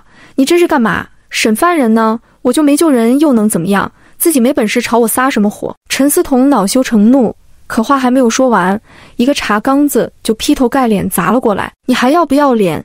你知不知道我在所有人面前丢了多大的脸？我怎么娶了你这么一个败坏门风、满嘴谎话的女人？陈思彤没想到徐建达敢动手，立马尖着嗓子骂道：“徐建达，你疯了吧？你居然敢砸我！人家多的是凭自己本事，你还想着指望我不成？要不是你办了这么丢人的事情，那么多战友在下面聚会，骆兄弟不可能不叫我，都是因为你这个绞家精连累我才被大家孤立。徐建达这个人最好面子，这么多人唯独不叫他，这不是打脸了？放你娘的屁！”陈思彤现在也是一肚子的火气，你自己没本事怪得了我？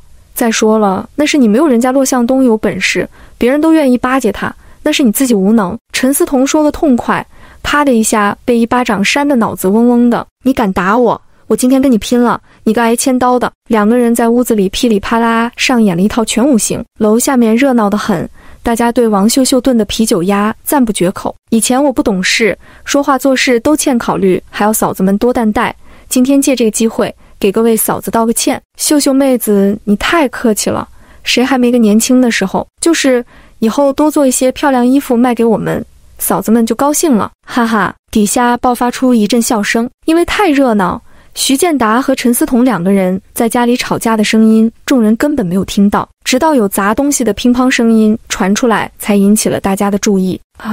这么多人都在，听到两个人打架不上去劝架，有些说不过去。很快，几个跟徐建达相熟的人就准备上去看看。向东一起去吧，劝劝他们两个。齐成觉得喊徐建达下来吃饭，骆向东这个东道主不上去也不好看。骆向东不善言辞，但是既然齐成说了出来，他也不好拒绝。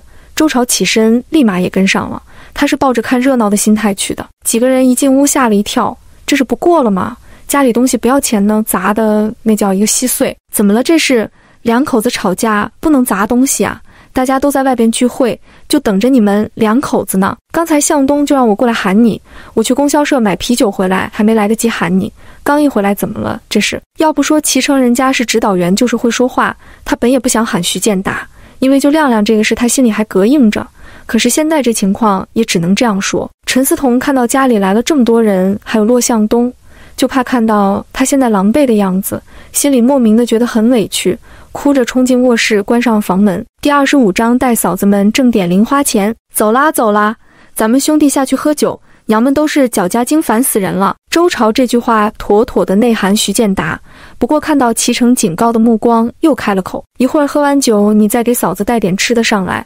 虽然我没有媳妇，但是也知道媳妇是用来疼的，不是用来打的，你这就不对了。周朝的声音很大，他就是故意说给屋子里面陈思彤听的。最好气的他冲出来再挠徐建达一个大花脸才好。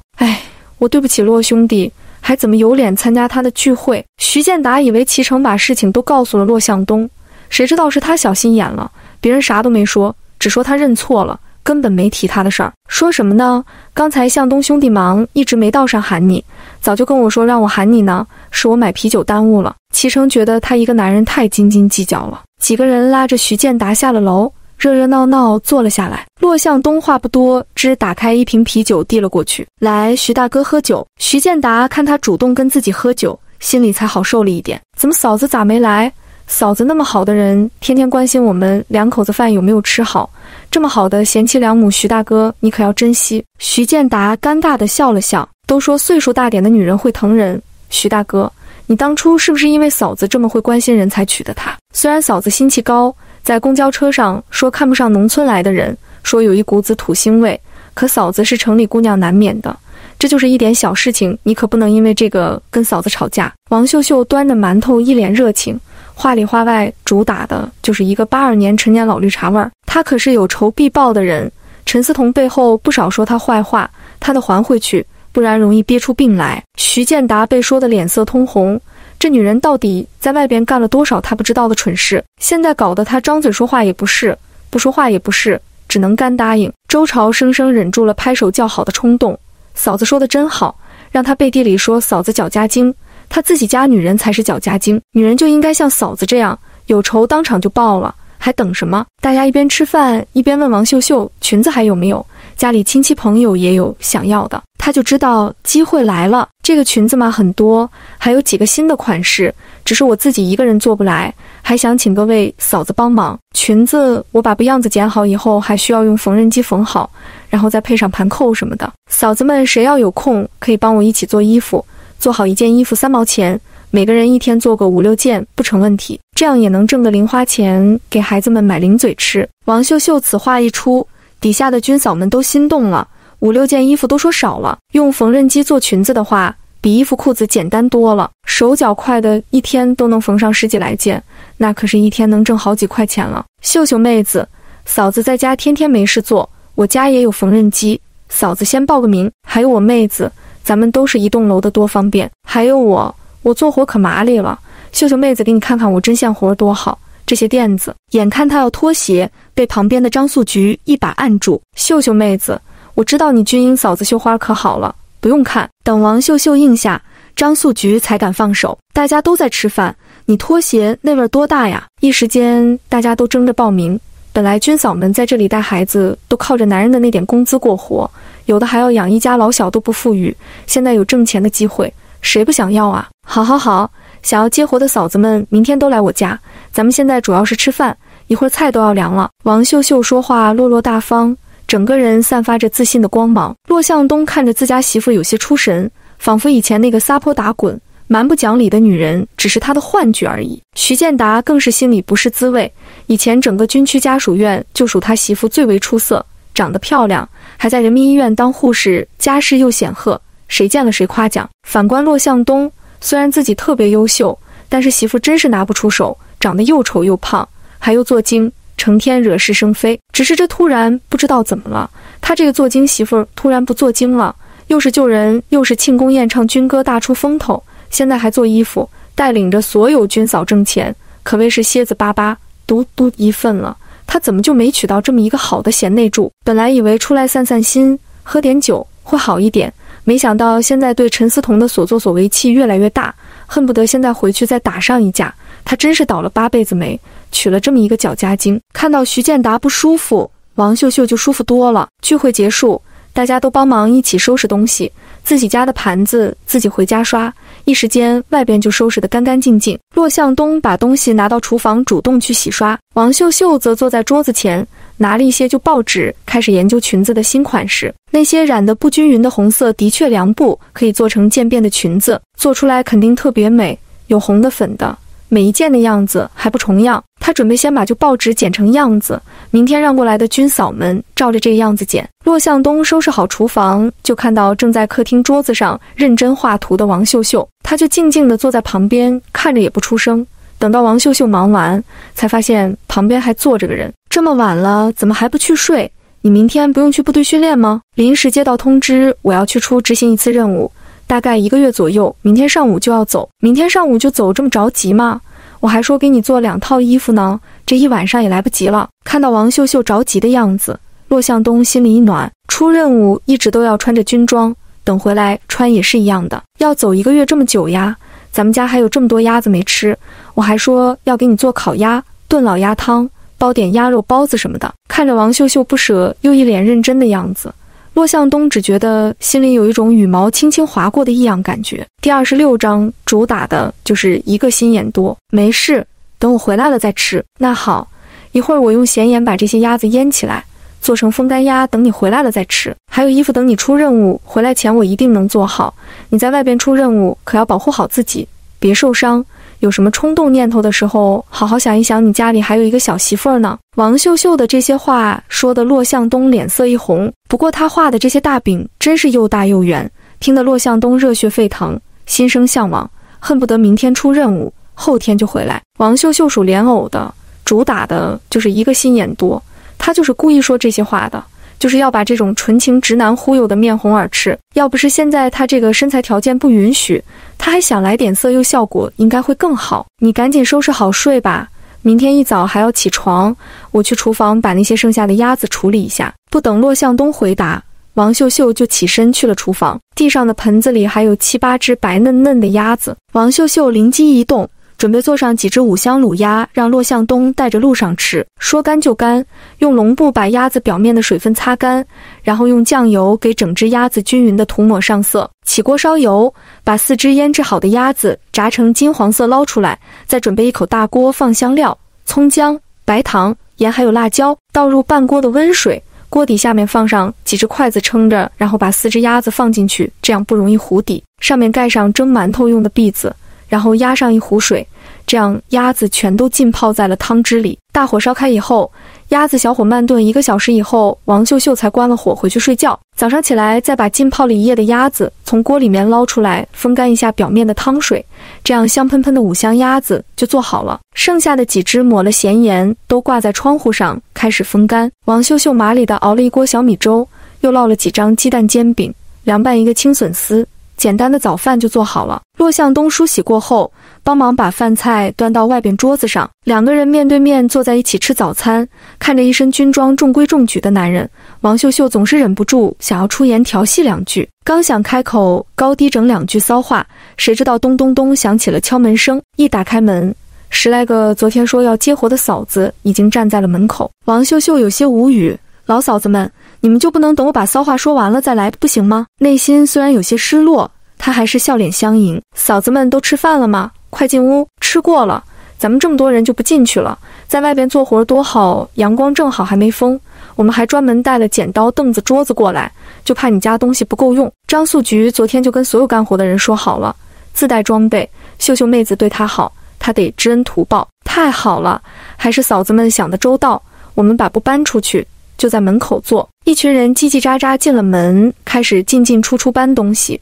王秀秀就算有什么骚话也说不出口了，只能中规中矩目送骆向东出了门，依依不舍把包好的5箱鸭子递给他。临走之前，两个人深情对视了一眼，只当一切尽在不言中吧。甩了甩脑子里乱七八糟的想法，王秀秀叹了口气，果然男人只会影响她赚钱的速度。收回思绪，王秀秀也搬了桌子出去，便开始教嫂子们剪布样子。我昨天都已经考验过了，他们8个都是做衣服的好手，剪布样子、缝衣服样样都行。他们5个就是来做盘扣、蝴蝶结这种手工小活的。行，不管做什么，咱们工钱都是现结。做盘扣、蝴蝶结也能回家用缝纫机做，蝴蝶结做好5分钱一个，盘扣3分钱一个，能回家做那是最好。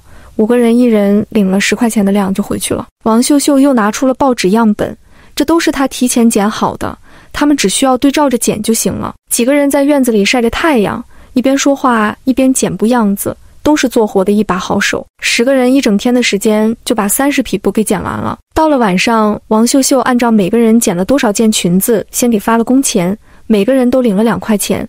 张素菊说啥也不要，大家都是凭本事干活挣钱，怎么能不要？你们要是不要，我也不好意思让你们干活了。王秀秀佯装不悦，张素菊这才收下。明天开始就要用缝纫机做了，嫂子你们把布片子带走，只需要把整体缝好，然后我再教你们缝盘扣。送走了几位嫂子，她也累得不行，吃了一个5香鸭腿，还有一根黄瓜，又喝了一搪瓷缸水，才不觉得那么饿。这次她准备把裙子还有旗袍都改良，全部用成拉链方便，只旗袍领口的位置用上2个盘扣就好，这样能省时省力不少。骆向东一走，那辆自行车也就成了他的交通工具。第二天一早，他就骑车去了城里，买了好几百个的拉链，回来以后又抓紧时间赶紧缝制裙子。裙子做得差不多了，可是那一包碎布还没动多少。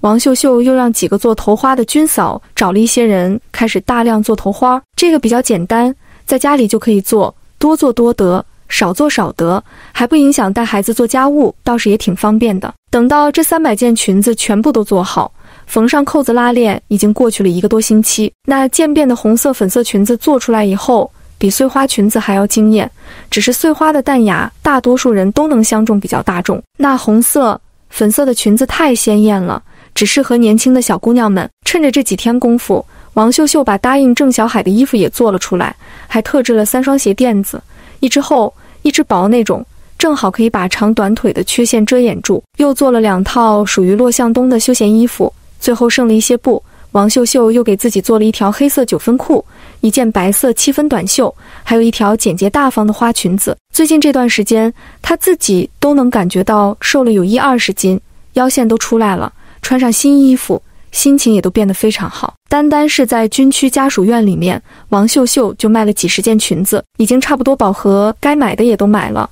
她决定明天开始骑着自行车带上一批裙子去城里的纺织厂门口卖。第27章说明大爷有实力。忙活了一晚上，终于做出了一个简易的竹竿衣服架子。隔天一大早，王秀秀就把裙子和头花装进一个大布包里，然后带上自己做的竹竿衣服架子，骑着自行车风风火火来到了纺织厂的门口。城里的纺织厂可是南市4大厂子之一，而且里面几千人几乎全是女工，她们都有工资，所以都有消费能力。来到纺织厂的门口还挺热闹，有卖包子卖饭的，还有一个老大爷在门口的一个小屋子里面卖汽水、瓜子、小零嘴啥的，别人都是摆摊，只有老大爷在屋子里。说明啥？说明大爷有实力。王秀秀把自行车放好，走到小屋子跟前，对着老大爷甜甜一笑：大爷，给我拿一瓶橘子味的汽水。好，1毛钱，玻璃瓶子给我退5分钱。大爷麻利地用起子打开，放进去一根吸管，递给王秀秀。汽水在凉水里一直泡着，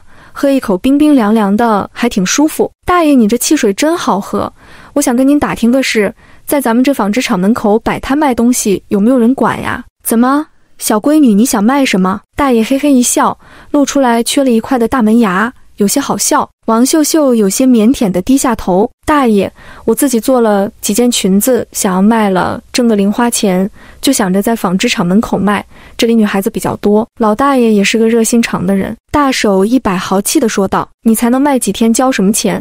他们这些长期摆摊子的才需要交钱，这厂子里保卫科的科长就是我儿子，你就在大爷这房子旁边摆摊，没人敢说什么。谢谢您大爷，您真是个好人，我感觉您就像说书里面说的那种大侠客，喜欢锄强扶弱，乐善好施。大爷您这辈子肯定帮过不少人。王秀秀一脸崇拜，好听话跟不要钱似的往外说，可大爷偏偏就吃这套，还主动帮他撑好衣服架子。那可不咋的，小闺女不是跟你吹，想当年我才15岁，就跟随我二大爷去关外讨生活。王秀秀一边用撑子把衣服挂在衣架上面，一边面带微笑认真听大爷讲那些年的英勇事迹，时不时他再发出一声惊呼，让大爷的虚荣心得到了极大的满足。我年轻那会儿，大爷来瓶冰汽水，来咧！大爷停止了演讲，颠颠地跑去卖汽水，因为工人们都开始陆陆续续下班了。王秀秀把做好的蝴蝶结发圈一个个地套在木棍上面，五颜六色的蝴蝶结看着漂亮得很。老大爷在一旁站着，脸上始终挂着浅浅的笑。小闺女，你这手可真巧，做的衣服好看，这头花也漂亮，明天我把我孙女也带过来，给她也买上一对。老大爷没有那些个重男轻女的思想，相反4、5个孙子才一个孙女，他还更喜欢孙女多一点。好的大爷，明天我还过来出摊，到时候你带你孙女过来，我给她绑上一个美美的辫子。大爷笑着应下。纺织厂的女工陆陆续续围在摊子前的人越来越多，这个位置好，一出门口就能看到王秀秀摆的那些衣服，她的衣服漂亮又鲜艳，很难让人不注意到。再说了，看到漂亮衣服是个女人都抵抗不了这种吸引力。不一会儿，她的衣服摊子就被一群小姑娘围了起来。这碎花裙子真好看，我就没见过这么漂亮的裙子，这个红色才好看呢，从上面到下面居然是渐渐变颜色，也不知道这衣服怎么做出来的。你们看，这个才好看，上面的花又大又鲜艳，穿上去显得身材特别好。你们女孩子都长得年轻又都漂亮，配上这裙子好看得很，只要15元一件。王秀秀看到人围得里3层外3层，就开始推销。可是这衣服在这里怎么试啊？万一买了穿回去不合身怎么办？一个姑娘拿着红色渐变裙子，根本不舍得撒手。现在穿的衣服也不厚，要不然你们直接套在身上看效果吧。王秀秀也想到了这一点，只是条件简陋，没有办法的事情。这有什么难的？我把旁边这个小屋的门开开，你们在里面试。大爷不愧是大爷，他手里正好有旁边报亭小屋的钥匙，这报亭荒废了好几个月，没人干就空了下来。谢谢你大爷。王秀秀真心是想感谢的，只是觉得这句话说出来怎么那么不对味儿。几个女孩子各自挑了不同的款式进去时，出来的一瞬间，就连王秀秀都看呆了。年轻的女孩子身材好，脸蛋也是满满的胶原蛋白，穿着时髦好看的裙子，对比以前穿的灰扑扑的，更是形成了鲜明的反差。试衣服的几个姑娘里面就没有一个不满意的。这裙子多少钱一件？立马就有一个绑着麻花辫的女孩过来问价钱。15块钱一件，这么贵啊？女孩子有些犹豫了，她在纺织厂上班1个月也才30来块钱，这要半个月工资呢。小姑娘这可真心不贵，上京的商场里面这么好看的衣服要50、60块钱一件，还没这个洋气。咱们城里人民商场那衣服更没这好看，也要40来块钱呢。这个版型的可不多了，错过这个村就没这个店。你看我上面摆的这些个头花也都要1块钱一个呢。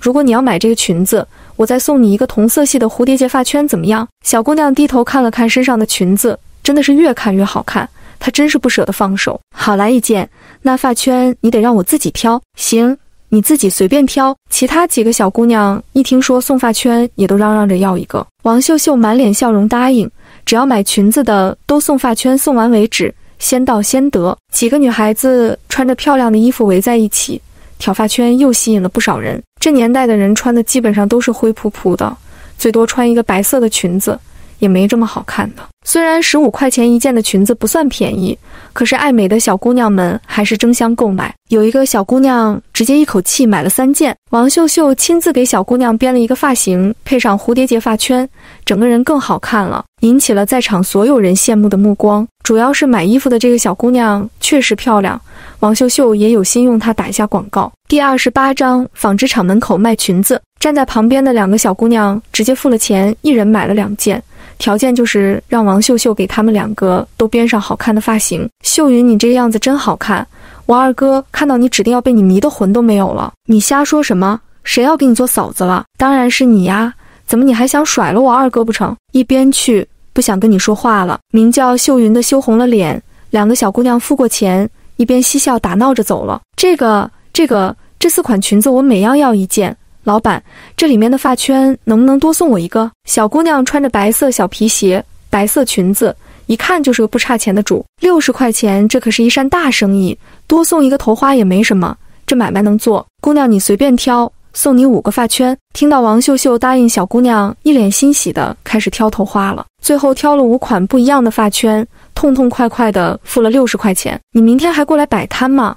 我想带我的好朋友也过来看看，他特别爱美，你这里的衣服这么漂亮，他肯定能喜欢。来呀，明天我肯定还来呢。王秀秀笑得合不拢嘴，巴不得每个人都拉好姐妹来买衣服。小姑娘买衣服都特别痛快，只有上了年纪的才跟她在那里讨价还价。闺女，你这衣服也太贵了吧，我女儿要出嫁了，我准备给她买2件，你要是便宜点，我就不去人民商场了。大妈烫着头，一副精明能干的样子。啥？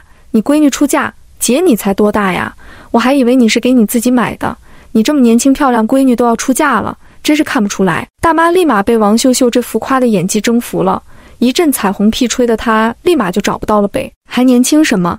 都40多岁的人了，我女儿今年都21了，找了个在钢厂上班的，2个人都是工人，有工资，以后的生活肯定过不差。这不是想着给女儿买2件漂亮衣服当嫁妆，也不能去了婆家让人看不起不是？姐，你可真是个好母亲，处处为女儿想。这年代重男轻女的家庭多了去了，都没有几个肯为女儿买漂亮裙子当嫁妆的。再说这人民商场的裙子可贵了，说真的还没我这样式好看。姐，你要是买2件裙子，我送您3个发圈，这发圈都要1块钱1个，到时候您带女儿过来，我再免费给她弄个洋气的发型，保证美的跟电影明星似的，不让她婆家小瞧了去。姐再说了，我比你闺女还小2岁，这一个人摆摊也不容易。姐你也就别跟我计较1块2块的了，这衣服绝对让你物超所值。大姐也是个性情中人，人家小闺女都说到这里了，就这样吧，看在你这闺女不容易的份上，姐也不跟你说那么多了。这件红色的裙子和这个旗袍裙子都给我包起来，明天我带女儿过来，你可一定要给她弄个好看的发型。放心吧姐，明天我一早就过来。送走了最后一波客人，王秀秀坐在大爷给的马扎上，长长舒了一口气。她没想到生意这么好，带了50件裙子过来，居然卖光光了，还有很多人没买到，抱怨她带的裙子太少了。听到她一再保证明天早上还会过来，这才恋恋不舍地回去。摸着身上挎包里面鼓鼓的钱，王秀秀觉得这才是安全感。简单收拾了一下摊子，把衣服架放在了老大爷的小屋子里。她从随身的布包里摸出来4盒红梅烟，放在了老大爷的桌子上。大爷，这是俺的一点心意，你可不能拒绝。闺女，你这卖个自己做的裙子不容易，花这冤枉钱干啥？这么好的烟给我就白瞎了。不白瞎。王秀秀说完，这才骑上自行车，兴冲冲地往家赶。刚走没2步，转念一想，她今天答应了好多人，明天要梳发型，还要去人民商场买一个大点的镜子、一把梳子、1瓶摩丝。随即掉头又骑车去了人民商场。刚一进去，她还没来得及去买镜子，梳子就被李红梅和秦淑芬拽了过去。哎呦，我的妹子，这几天你怎么一次也不来？订衣服的人都快把我们2个催爆炸了。就是有个大姐天天问我什么时候来衣服，一天一次我都快受不了了，还有一个非要我身上这件。王秀秀这几天忙得很，把这茬事给忘了。我今天过来就是想跟你们2个说衣服做好了，一会儿我就回去把衣服拉过来。你们2个都卖了多少件？我卖了48件，我这卖了35件。王秀秀内心也吃了一惊，这才短短几天的功夫，2个人可真能够卖的。妹子，我儿子的衣服做得怎么样了？李红梅有些惴惴不安地问道。再过3、4天，他儿子就该去女方家提亲了，早就做好了。本来说明天给你送，今天下午送衣服的时候，我一块给你送来，我还做了一件秘密武器呢。王秀秀说的神秘兮兮，李红梅自然知道是什么，双目之中满是感激的神色。妹子姐啥也不说了，以后咱们时尚见。王秀秀快速的在商场里面买了镜子、梳子、摩丝、小喷壶，就准备回去。走到门口，饿得不行，又买了一个大素包子，一边走一边吃着往家赶。回到家里又赶忙收拾了90多件裙子，满满的2大包。除了他们2个预定出去的，王秀秀还多拿了几件新做的红色渐变裙子，给郑小海做的那套休闲西装以及3双鞋垫子也不能忘了。再次来到人民商场的时候，正好碰到来这里送货的郑小海。几个来拿裙子的顾客，有的人看到红色裙子漂亮，也会多带上一件。王秀秀的到来像是及时雨，只一会儿的功夫就又卖出去了7、8件。小海，你的衣服我带来了，你赶紧去里面试衣间试一试，看看衣服大小合不合身，还有几天不合身还能改。这是我特意给你做的鞋垫子，用上就知道多好用了。第29章，你这是薅社会主义的羊毛。郑小海拿着衣服进了试衣间，等他穿着新做的休闲西装一出来，就感觉整个人都不一样了。这个年代的衣服颜色偏灰暗又偏大，根本不合身，而王秀秀做的衣服不光合身，而且剪裁利落，把人衬托得又高又瘦。因为脚下垫了王秀秀特意做的增高鞋垫，正好把一个腿有点短的毛病掩盖了起来，走起路来跟正常人也是一样的，只不过是走不了很快罢了。李红梅看着儿子激动的眼泪都流了出来，妹子，姐真的不知道说什么好了，你就是我们家的大恩人，以后只要有用得着姐跟小海的地方，你就只管说，你要是把我们当外人，姐第一个不答应。放心吧姐，不拿你们当外人。几个人在这里说话的功夫，又有好几个人过来拿衣服。到了商场下班的时间，已经拿走了1大半的衣服，剩下的衣服就先放在你们这里吧，等卖完了咱再一块算账。王秀秀本着用人不疑，疑人不用的态度，她也不怕2个人卖了这几件衣服不认账，毕竟也没几个钱，跟他们提成差不多。回到家里随便吃了点东西，洗过澡，躺在床上那是累得一动都不想动。虽然挣钱很累，但是数钱的快乐也让他乐在其中。300件裙子已经卖出去了将近200件，除去一些花费，他现在手中已经有2000多块钱。王秀秀开心得不得了。刚来这里的时候，他还是个身无分文的穷光蛋，现在短短不到1个月，已经有2000多块钱了。像她这么聪明又努力的女人，简直是打着灯笼都难找，万里挑一，人中龙凤。这个年代万元户都算是有钱人，他要给自己定个小目标，在今年过年的时候争取做一个万元户。第二天一早，王秀秀给自己煮了2个鸡蛋，吃完以后又开始准备去纺织厂门口摆摊了。这次她一共带了60多件裙子，想着剩下的明天再卖1天也就差不多了。一出门正好和下楼的陈思彤2人走了个对脸。往日里擦脂抹粉的俏妇女，现在脸肿得像个猪头，乌青的黑眼圈跟鬼似的，要不是王秀秀教养好，这会儿已经笑得前俯后仰了。不过陈思彤还是看出了她脸上的隐忍，笑什么笑，自己什么作风自己心里不知道吗？搞破鞋倒贴男人，总有一天有你后悔让你哭的时候。王秀秀就纳闷了，今天真是出门没看黄历，一大早就被疯狗咬。嫂子，看你这话说的，我有什么好后悔的？难道后悔自己没嫁了一个打老婆的男人吗？虽然疼老婆的男人从来不打女人，但是你挨打肯定是因为你嘴贱。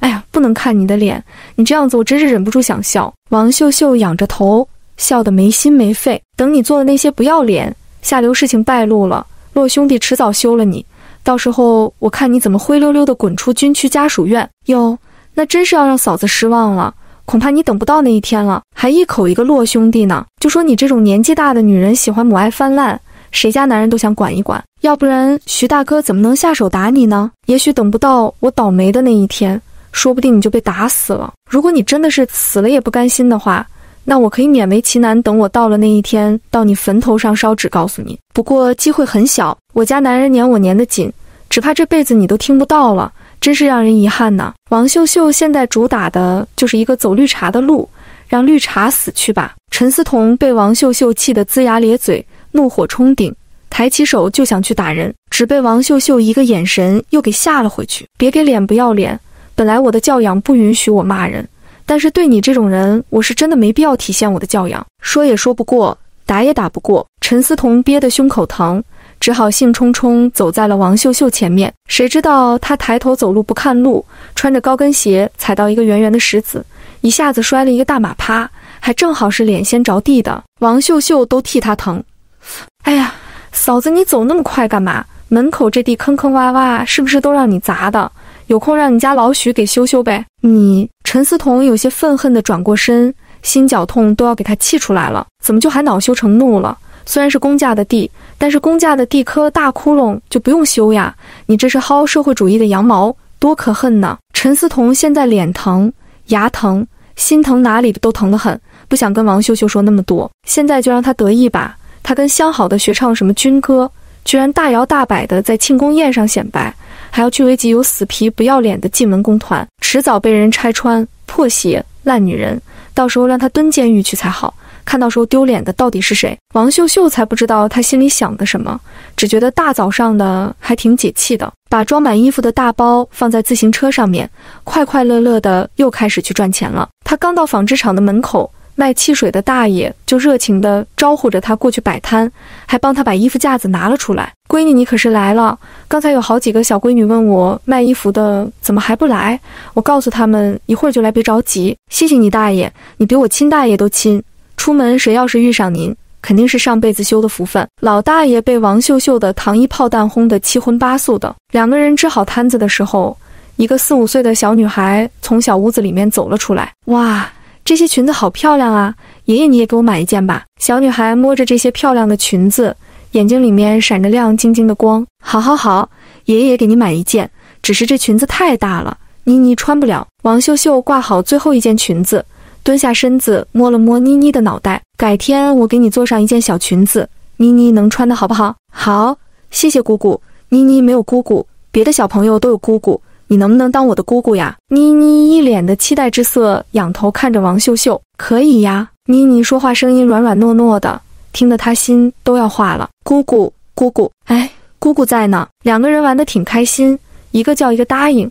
老大爷在旁边看得直乐呵。第30章，人傻钱多。来，妮妮，你坐这里，姑姑给你梳2个漂亮的辫子。王秀秀从包里拿出梳子和喷壶，把妮妮的头发散开，用喷壶轻轻喷了一层水，然后手指灵巧的开始分成2份。妮妮的头发挺好的，又黑又长，给她刘海前边的位置一层一层编起来，然后盘到后面绑成2个高高的马尾，一边套上一个又大又漂亮的蝴蝶结。来，给你镜子看一看，好不好看？妮妮拿过镜子对着自己左照右照，看到漂亮的不得了的蝴蝶结，眼睛高兴地眯成了一条缝。姑姑梳的头发真好看，以后妮妮只让姑姑给我梳头发。好呀，那以后你天天过来，姑姑给你梳头发。妮妮开心地在王秀秀脸上吧唧亲了一口，给她美得冒泡。她这么优秀，连小孩子都喜欢她，这该死的无处安放的魅力。两个人没说一会儿话，纺织厂的工人就开始下班了。昨天一下班，小姑娘看到裙子以后观望的比较多，今天不一样，好几个都直奔而来，跑得飞快，就怕慢一步选不到自己心仪的款式。一开始王秀秀还以为红色渐变的裙子太显眼，没有花裙子卖得快，现在看来是她想多了，红色的渐变裙子更招小姑娘们的喜欢。你看今天这件更好看，比昨天那件颜色还要红，我喜欢，就这件吧，包起来。今天还送头花吗？送，你自己挑吧。小姑娘一眼就看中了那个同色系红色蝴蝶结，拿在手中爱不释手。老板，把这2件裙子也给我包起来，能不能给我挑2个跟这2个裙子搭配的蝴蝶结发圈呀？可以，我这就给你找。摊子前的人越围越多，有好多小姑娘明明很喜欢，就是舍不得花15块钱去买。小雪，你昨天说的漂亮衣服就是在这里吗？会不会太夸张了？一个摆地摊的卖衣服能有多好看？一个傲娇的女声传进王秀秀的耳朵里，她不由得看向声音的主人。那姑娘2个麻花辫，穿着一件黄色的长裙，配着黑色的小皮鞋，腰间还挎着一个黑色的皮包，手上戴着一只上海手表，看样子确实是个不差钱的主，只是那一脸的骄傲之色让人生不出半分好感。哎呀，秦小小，你小点声，怎么能这么说呢？这件衣服真的很漂亮。看到所有人看他们，耿雪的脸上闪过一丝尴尬之色。秦小小眼神傲慢地扫过那一排裙子，还用2根手指头扒拉了2下，一副嫌弃的样子。样子还行吧，跟我在上京商场里买的差远了。再说了，这么多人穿，那不就是地摊货？姑娘，你说这话就不对了。有气质的人穿什么都有气质，有的人穿了龙袍也不像太子。这个不在衣服而在人。王秀秀最讨厌这种自视高人一等的人，想买就买，不想买就拉倒，她还不想伺候呢。我穿什么那肯定是都好看，只是跟这么多土了吧唧的乡下女人穿一样的衣服，简直是掉份儿。她嘴巴这样说，可手却不闲着，一手拿了一件红色渐变连衣裙，一手拿了一件旗袍裙子，根本不舍得撒手。旁边一个大妈看不过去了，一个姑娘家家的怎么这么能装？嘿，我说姑娘，你到底买不买？这2件衣服可是这所有里面最好看的2件，你要是不买，我等着付钱呢。大妈才不惯着她，上手就要去拿。谁说我不买了？再说了，你胖成这样子，这2件也穿不上，你着什么急？秦小小语气不善，拿着2件衣服在身上来回比划着，你管我穿不穿得上？反正这2件衣服我要了。闺女，这是30块钱，你拿着，帮我把这2件衣服包起来。秦小小有些急眼了，你到底懂不懂先来后到？这衣服是我先看上的，你看上的你倒是掏钱啊，你不掏钱还耽误别人做生意，有没有公德心？什么人呢？闺女，我再给你加2块钱，赶紧把衣服给我包起来，我还有事呢。怎么这是拿钱砸人，比谁钱多呢？我出35，这2件衣服我要了。秦小小这人就是好面子，还人傻钱多。这小姑娘家家的怎么说话的？35怎么了？我出38，我这辈子就没服过谁。大妈也是个暴脾气，直接又数了几块钱出来，硬往王秀秀手里塞，还对着她使眼色。我出40，跟我比有钱。秦小小直接拿出了4张大团结，拍到了王秀秀手中，真是个败家玩意儿。大妈说完，气呼呼的就走了出去。秦小小花了40块钱买了2件原本30块钱的衣服，还挺得意的，连发圈也没选就走了。王秀秀看了看大妈离开的方向，轻笑了一声，把钱塞进布包里，又开始给围着的小姑娘们讲解裙子。没过一会儿，那刚才杠秦小小的大妈果然又回来了。王秀秀看到人走过来，立马笑脸相迎。姐，你来了，昨天你不是说要我给你闺女梳头吗？今天你闺女来了没有？来了来了，这不是在那停自行车呢，我看你挺忙的，你就先忙，等会儿不忙了我们再梳头。姐，那你们先在旁边坐一会儿，就剩这几件衣服了，马上就能卖完。听到王秀秀说衣服不多了，犹豫的那几个小姑娘果然不再犹豫了，一咬牙痛快地付了钱，拿起自己心爱的裙子，然后再挑一个漂亮的发圈，高高兴兴地回家去。王秀秀拿起梳子、小喷壶，来到2人面前。姐，我就觉得您就够漂亮了，谁知道你女儿真是赛天仙，你看这乌黑的大辫子，皮肤又白，这有点都随了你。哈哈，妹子，你真是太会说话了。为了感激大姐的出手相助，王秀秀把剩下的5个头花都送给了她女儿。衣服发圈都卖完了，她把摊子收好，就准备回家。拿起布包刚要走，几个看起来痞里痞气的流氓混混挡住了她前面的路。